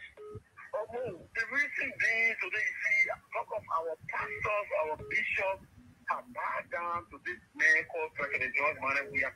That's because we got an all Bennett-driven bishops and Bennett-driven pastors. Because the rule that our pastors and bishops supposed to handle in this country, they are not handling the rule. They have deviated from what they're supposed to do. Nowadays, you see bishops anointing, using the anointing oil on corrupt government officials, telling them to be praying for the tension to be removed. And the pastor or bishop are on serious. They are very on serious move. And this is, they are polluting the entire society today. So a bishop, they come and say, anybody castigate George Weah, he will swear off. For what reason? Bobby, wrap up. The message while you castigate, so wrap up, please. So I'll stop here for now. Thank you very much. Let me encourage the team. The team are doing extremely well. At least we are getting somewhere. Thank you very much for the time. Thank you. Thank you. This is my last caller. Go ahead. You are the last caller. Good evening, guys. Good evening. Go ahead. Okay. I am Amos Kali and I'm calling from Brownsville. Okay. Our first caller here from Brownsville. Thank you. Go ahead. Yeah, okay. Thanks for the show tonight. But let me just have my own thought on the issue of the pastors. Let's consider also that what happened in my TV, it happens on both sides. There were pastors that condemned this act, and there were pastors that also supported the act. So we cannot yet generalize everything that when in the country, pastors in the country are not doing the right thing. There were two groups. The first group condemned it, and the second group accepted it. But I'm not sure those who spoke about it generalized it. Yeah, so because all of those who talking here, with the exception of me, they are Christians and they are in Bible-believing churches. Maybe the caller was not listening. We did say not all pastors. The caller listening. 1 minute, 1 minute, 1 minute. Maybe you are not listening. Hold on 1 minute. FPR say something quick. Maybe you are not following the show very well because we did say there are good pastors. And we in fact, when we were pointing out the bad ones, I in particular was not afraid in calling names. I talked about the Arthur Winger and the this and that and Bishop Kai and all these people. So we didn't generalize it. But what led us to the talking point is the large group of pastors. Maybe if you have seen it, if Stephen was able to download the video, you're going to see in their raw. And the reason why we're doing that is not that we're questioning their right, but if someone is being sanctioned, for example, for stealing, for wanting to kill other people using ex-federal, that the Church of God is supposed to be declaring support for such person, what message does this send about this God that we all send? That's our point, brother. Thank you. Go ahead. Yeah, okay. So that just will make our point clear. Again, thank you for giving me the opportunity to share my ideas and my thoughts on the show. Thank you. Thank you. Thank you. So, Stephen, that was my last call, and call on the line. Go ahead. Oh, okay. I'm Kenneth Harris. I'm calling you from Florida. Okay. First thing I would like to say to the pastors, maybe many people have forgotten. In 2019, there were a bunch of pastors that went to the American embassy to come to America for some conference. The entire group now the visa. And from there on, there is no pastor under the Georgia administration that support him that ever came to America. America keep denying me. And then my next point is I thought the pastors can pray for miracle visa. Why they didn't pray for miracle visa for themselves? America, maybe America go how can you reach out to America? My next point is a question to the Unity Party. I don't know a position. Secretary General. Okay, Secretary General. There was a question I wanted to ask the chairman when he visited the class. My call kept denying me. So my question is, when I listen to him, there are a lot of Unity Party partisans who have left the party and supporting the opposition party. Okay, and they are still Unity Party partisans. So my question is, if you look at those guys that support the opposition, that supporting the ANC or other party that join, those are all people from the Southeast and Congo people. So what are the Unity Party people doing about the trailblazing their parties from the Southeast and the Congo bringing into the party? Are they discussing?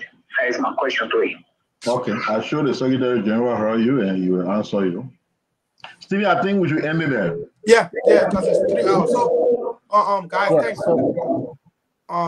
Thanks for the call. I'd like to say thanks to all of our callers. Amos, you got some question through at you, so we'll let you go first. You talk, then Jerry, then Ali, then Pia, because we're going almost 3 hours. So, well, yeah, sure. So let me just answer the last question about those who live in the party or within the party and supporting other candidates. The first thing I want to say to you is that there are most of Easterners in the Unity Party, and I'm one of them. I'm from Sabo Swanken, River G. There are a number of Southeasterners who support Joseph Jamal Boakai, who don't believe in Ambassador President George Weah, the way he's handling the affairs of the country. And that's exactly the reason why we believe we have to work with every Liberian to ensure that we democratically remove him. However, when the chairman appeared on this platform, he was very clear that those who are deliberately breaching or violating the party's constitution, there will be steps taken against them. You know, the way the UP operates, you know, a one-man party. The Unity Party decisions are evolved based on recommendations from layers. You know, so we have the National Coordinating Committee, the National Executive Committee, and of course, you know, the convention. But in this Eastern case, I think the chairman was very clear that on his return, he is going to make sure that we hold a national coordinating committee, and then in that meeting we'll discuss all of those who have violated the party's constitution by declaring support for other candidates. So there is going to be actions taken against them. The same way we took action against other partisans yesterday, we will take action against those who are violating the party's constitution. The constitution is very clear on that.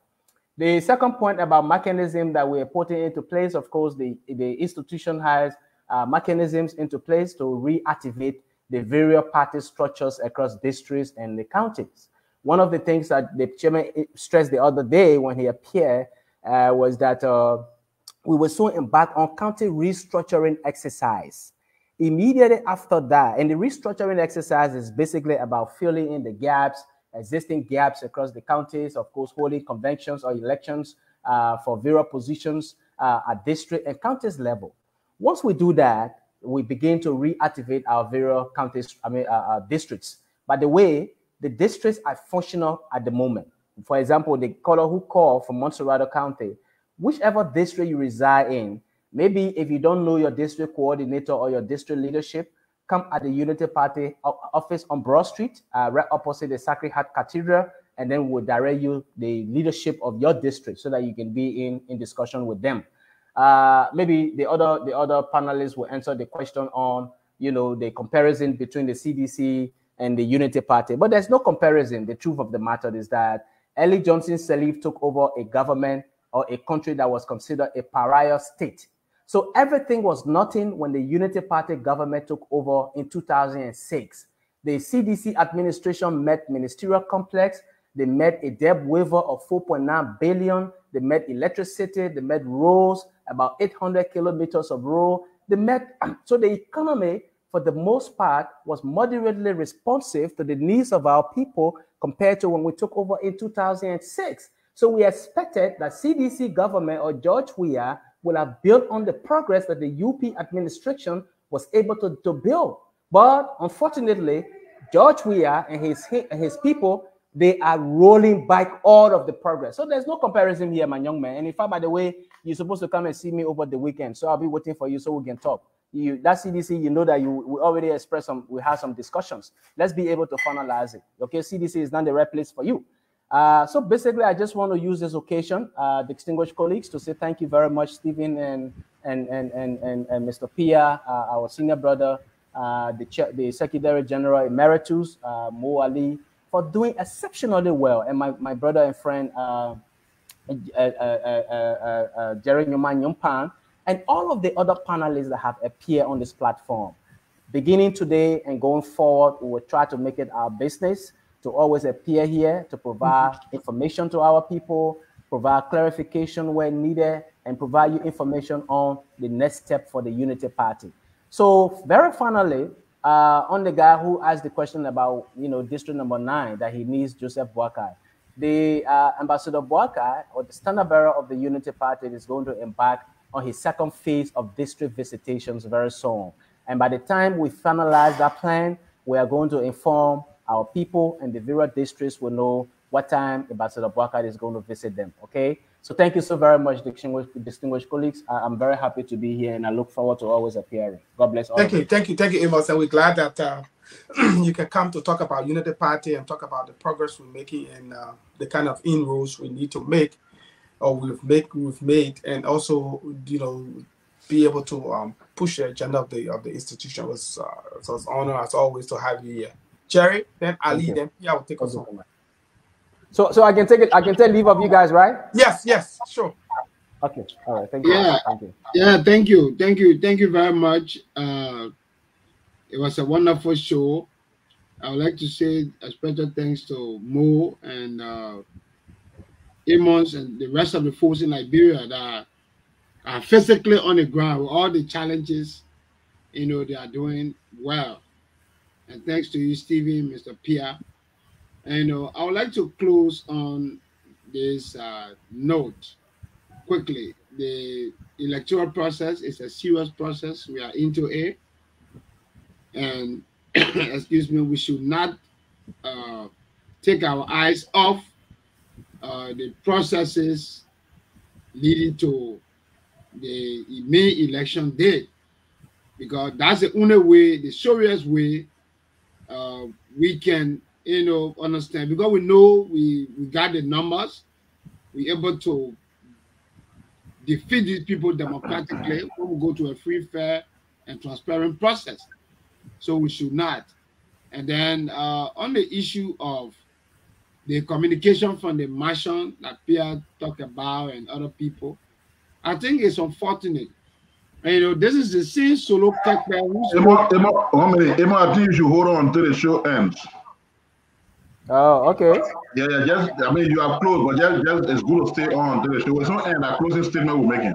Yeah, this is the same solo character who called on OKFN and said the president was counted. He said, oh, the Clarion asking, the way the president is out of the country and is not returning until the census process starts. He said, oh, the president will count it. When we asked ladies, spokesperson, they said, no, they have not started counting people. So, I mean, to have come up with that press statement, you know, you notice that the entire communication team of the government is in disarray. And, you know, because they have nothing to say to the Liberian people. So the only thing they revert into is to pre-hate messages, you know, attack personalities and figures in the opposition. And, you know, so it's unacceptable. And all these things are sanctioned, and, you know, and you can see any reaction from those we elected. That's why I'm not surprised. Many of our people in the even opposition, they are, you know, scheming on our candidate and doing some things. But we'll come to that chapter one day when we tell other people who are playing double standard with us. We are aware of them. So we need to be very careful. And it is important that we should not take people like Solomon serious. The president is sitting down, Veteran Pierre nailed it. The issue of preaching hate messages, preaching tribalism, it has not helped this country. And, you know, we have not realized that it's hurting us. That's why some of us today, we are aware that those have the numbers and have good intention, because we've been trapped on the side on several occasions, and we are proving not to be very serious. To be frank, all of our leaders, Doe came, we have Todman, we have challenges. Then you came, you say you son of the soil. Then you are looting our country like they hurting our region, damaging our reputation. About those of us who believe that that nonsense that we are doing is unacceptable. And we cannot support it. Many persons, people brought Alexander Kumi debate to me, and, you know, how, and, you know, I should support him because he's from Southeast and this, that. I say I go for quality. I don't just get ready and jump behind people. I don't have anything personal against Alexander Kumi, but I believe in Joseph Boakai. And I encourage all those that believe in me and that love this country to support Joseph Boakai, because once you love Liberia, you will think Liberia, and you'll come to DMB so that we can build Liberia together. Thank you very much for the opportunity. Thank you, Jerry. Thank you, Jerry. Ali. All right, Stephen. I'd like to talk to that caller from Ganta who said he patrols the country. He admits that the government is doing very poorly. He also admits that people are suffering. And then he asks, what is the opposition doing? Why we're not giving people things? Why we're not coming in to provide gas for hospitals, for clinics, and provide things for them? You know, my brother, I am contesting too. I am an aspirant. I intend to seek the support of the party. And when I go, I am confronted with these questions. What you now do for the district? What kind of project you now undertake? You see, we are in a country that we measure leadership, where we measure leadership by how much somebody has. And usually the response I give to the people when we talk is that we are asking the wrong questions. And that is the reason why we usually have wrong leaders. Because when you ask aspirants or candidates wrong questions, you get wrong leaders.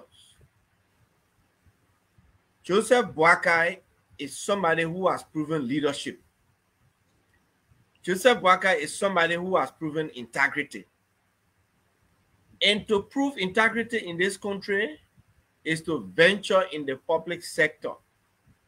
And given that he has ventured in the public sector at all levels, except for the presidency, and not a single day you will come out to say he was at Ministry of Agriculture and these are corruption charges against him. He was at LPMC, he stole so thing, or LPRC, or as vice president. You don't have that. We do not expect opposition figures to provide gas for hospitals. We do not expect as an opposition to go dividing rights on people because we want them to vote for us. We understand the country, we understand the difficulties. If somebody has surplus and they want to share with people, it is out of goodwill and out of humanitarian sake.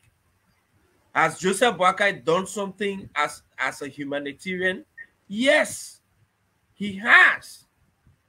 He has made donations to hospitals, my brother.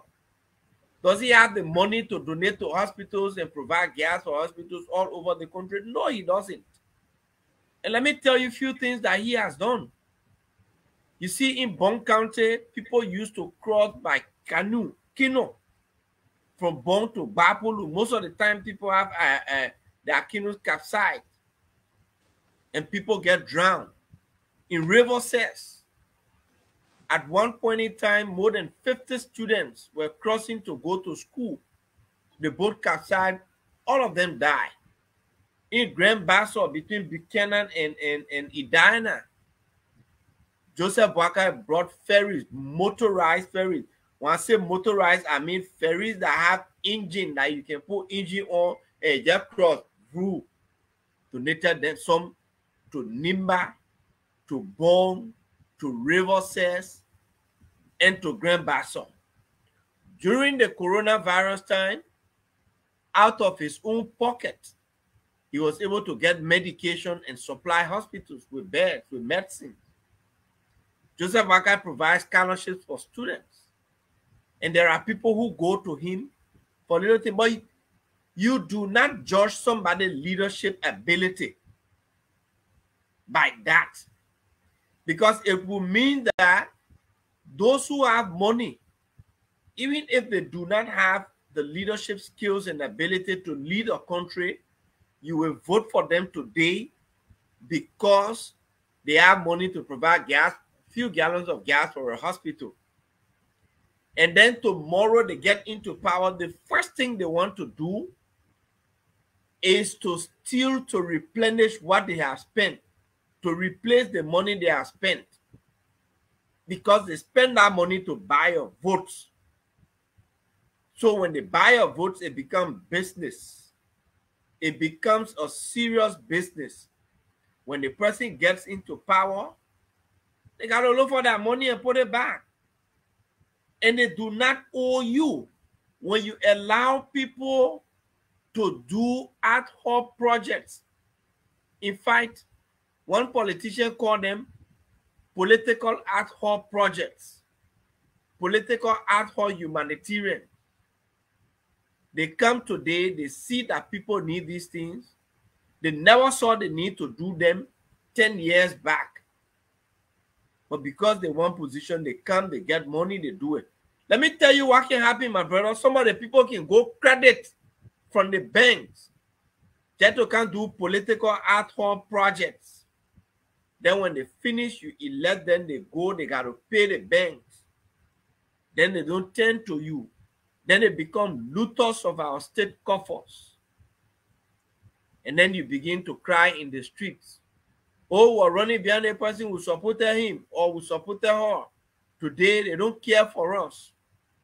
Let us not mortgage our votes in 2023. When you do that, you will come back and cry.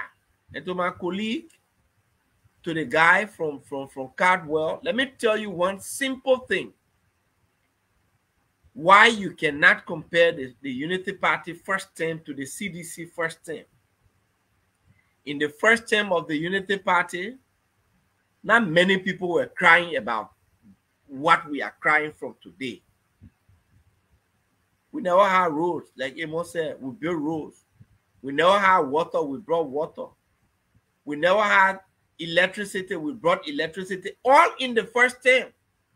If you knew Monrovia at that time, I'm not talking about outside Monrovia, central Monrovia, the roads there were more horrible than the southeastern roads.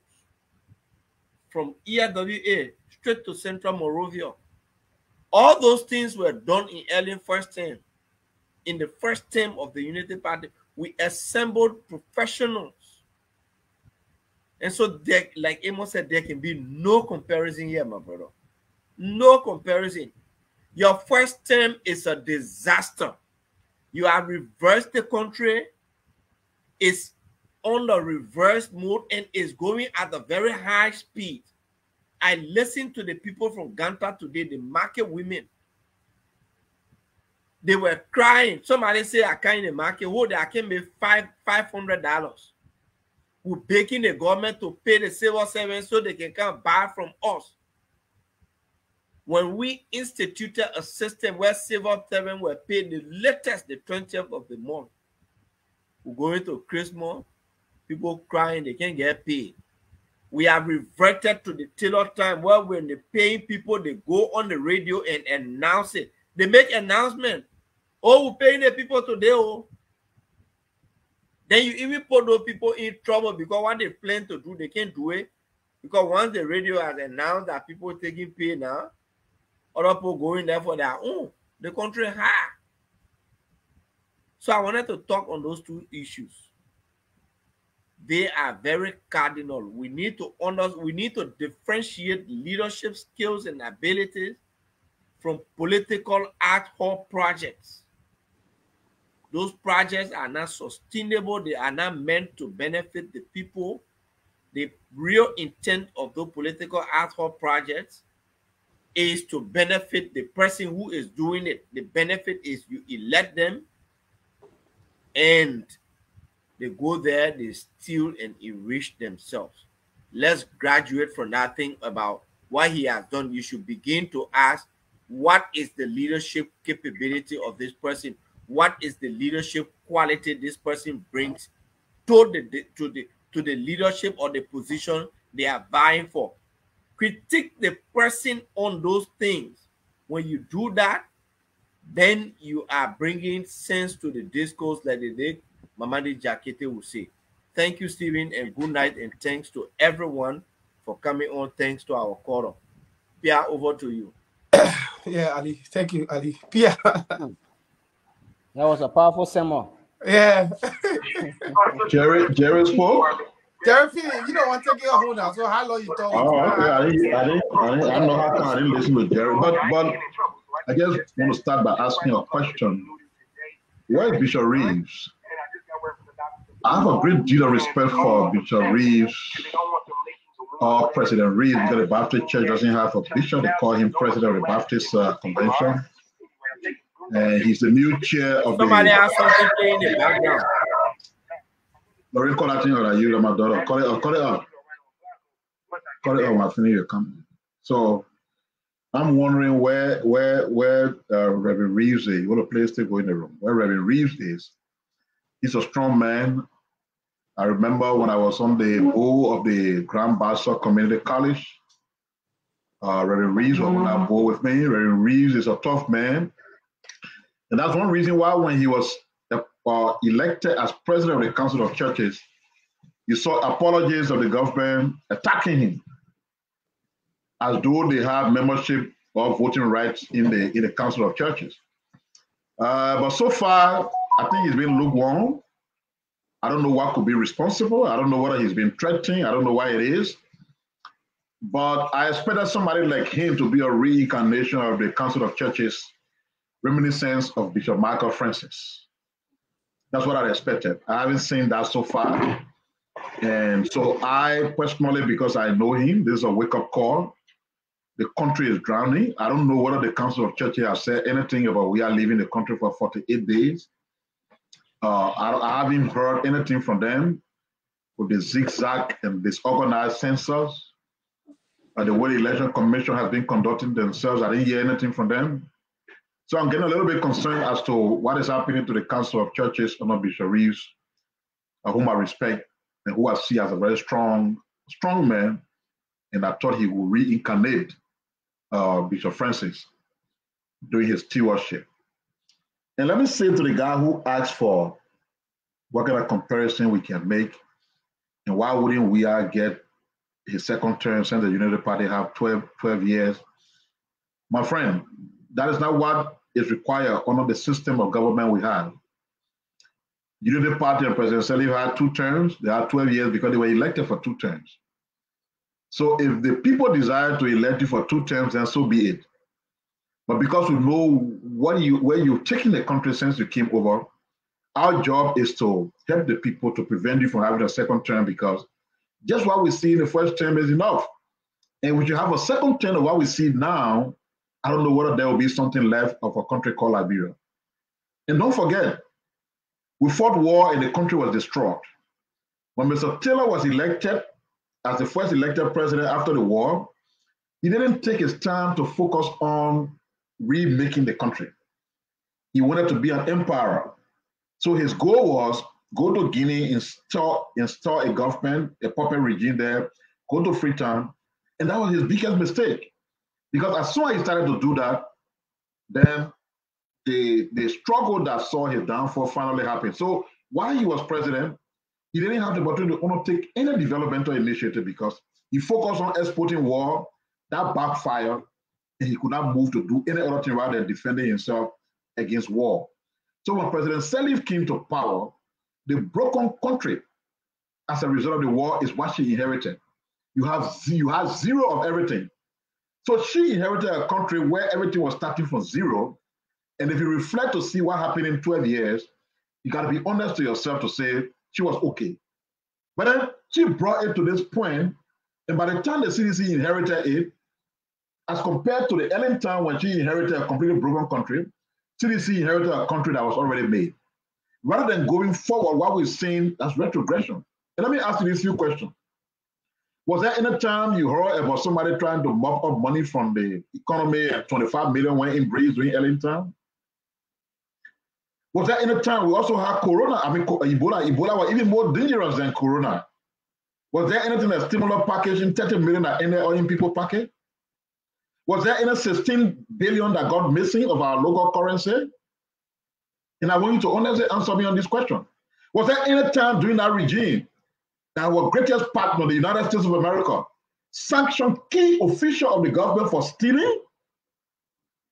If these few things don't tell you that there's a huge difference between the Ellen administration and this administration, then something is wrong.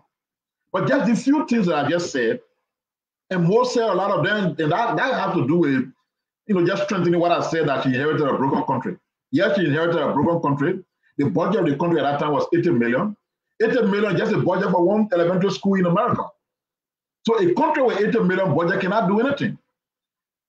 We have to raise the budget, but it would not even help. What we need to do is to be able to borrow. But we could not even borrow because it's that do it a simple way. You owe Amos to $1,000. You're not able to pay $1,000 when you go to him for $500 there. You think he will give it to you? You got to clear $1,500 before you credit you again. So Liberia had nearly $5 billion in debt, and therefore they were not credit worthy. Nobody could credit them. What they will have to do, there were options for countries that don't have the physical cash to pay. Just follow some very good governance practices, some financial program and other things, and they waive your money. The earning government were able to do that, and we have 4.5 billion plus waived. Then we started growing the budget. Then we started investing in electricity. Then we got enlisted into the MCC program of the United States of America that CDC damaged for the past 5 years. And things started happening. So no comparison between the two. There was no time, even though, let me not forget this one that Ellen Johnson left the country for 48 days. No, she would never have done that because she was a serious governor. She didn't take a quack that Nathaniel McGill did and say, you Minister of State. Because Minister of State is a critical position. You run the country, you run the presidency. That's why you are the chief of staff to the president. So when she came, you look at veteran that with knuckles, replaced by Maurice Duclay, then Dr. McLean, Sylvester Grisby. These were all seasoned professionals. Minister of Finance, he took Dr. Anthony Sayers, who was making headways at the IMF. Minister of Agriculture, Dr. Chris Toh, who was a university professor and president in the United States of America. Olubenkin King Akirele, an experienced individual from the United Nations system for years, was brought in. And you can just go name me on as to the professionals she assembled. What you saw happening here was the president appointing all kinds of people, just awarding jobs to your friends and associates. And so it's no surprise that the country is where it is, because by their fruit, we shall know them. So I hope that answers your question. And to those pastors who keep destroying yourselves and your churches, let me speak to their congregation friends.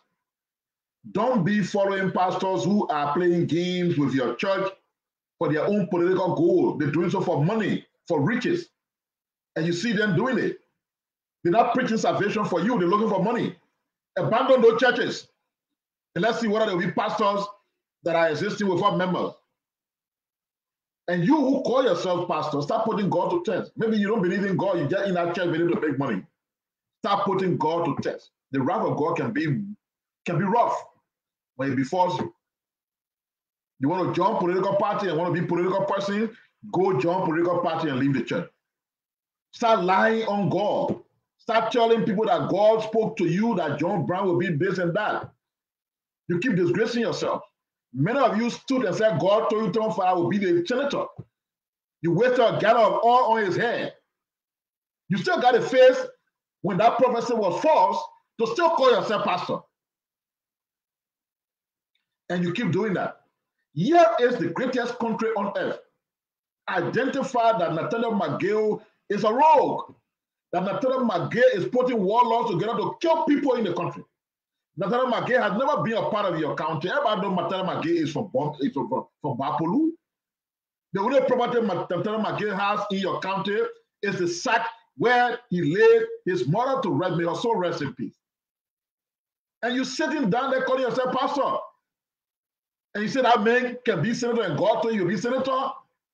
So you don't care about the plan to kill people. You don't care about the fact that he stole. What kind of pastor are you? Bold of vapors, satanic agents, demons. Get away from the people of God. Thank you. Thank you, Pierre. Thank you, Pierre. Thank you, Ali. And thank you, Jerry. Thank you also to our brother Amos Tour, the Secretary General of the Unity Party, for joining us.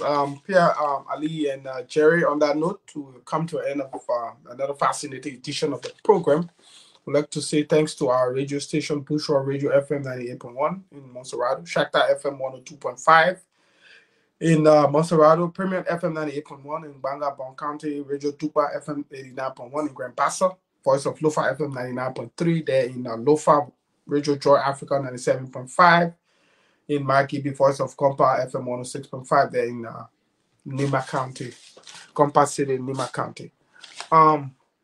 And you guys said it all. You know, there's nothing for me to add. And then every time somebody wants to compare with you, I just tell you, look at your own life. Your life should be an example of how it has improved or it has retrogressed. If the same World Bank, IMF are saying that more than 500,000 people have dropped into poverty, it should tell you the extent to which the country has fallen backward. No point in ending government. Did the ending civil servant cry for salary? No point. In fact, civil servant were being paid the 15th of every month, the latest being the 20th. There was no point in time civil servant salary were harmonized.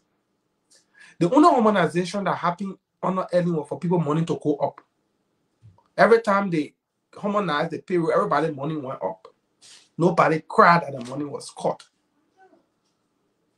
Under Elling, we did not have a situation where the president abandoned the country for over 2 months, only to go watch soccer game and all that crap. Never. So your own life should be an example of whether your life is better today than it was 5 years ago. Whether you saw market women in Ghana crying for businesses that nobody goes there, civil servant can take pay, all the things happening. If your own life is better, then you can make that argument. But look at the country. Liberia is at its worst. At its worst, even far greater than when we were during the Civil War. That alone should send a message. But on that note, we'll come to an end. We'll be back here on Monday, God's willing, with another fascinating edition of the program. The class reloaded. Hopefully, we will get Ali will make the final arrangement over the weekend for us to get the former chairman of the United Party, Amin Mudai. So hopefully we can get him on Monday. And let me say to all the JB supporters, you people are in your thousands and thousands of you, hundreds of thousands, in fact, you support JMB. If you sincerely do support a platform that is fighting for JMB, the simplest thing you just have to do, like I said the other day, share the show. It is not impossible that every day we have the show, at least 1-point-something people can share the show. You can do it. Just commit yourself. It doesn't look. Why you see Stephen Moore, Jerry, and myself doing here? It was just the mindset we made up the mind. We said this is what we want to be committed to. And it doesn't matter whether we have obligations that we're supposed to honor to take care of our homes and our children and our family. We still make it here. If it is that simple, that your role is just to share the show and follow us, please do. We should start begging. Sometimes, knowing the strength that JMB got, knowing the followers that JMB have, when I see the number of you that share the show while we are on, it's not encouraging. But I want to keep encouraging you. Rise up. It's simple. You can do it. Just share the show. Just share the show.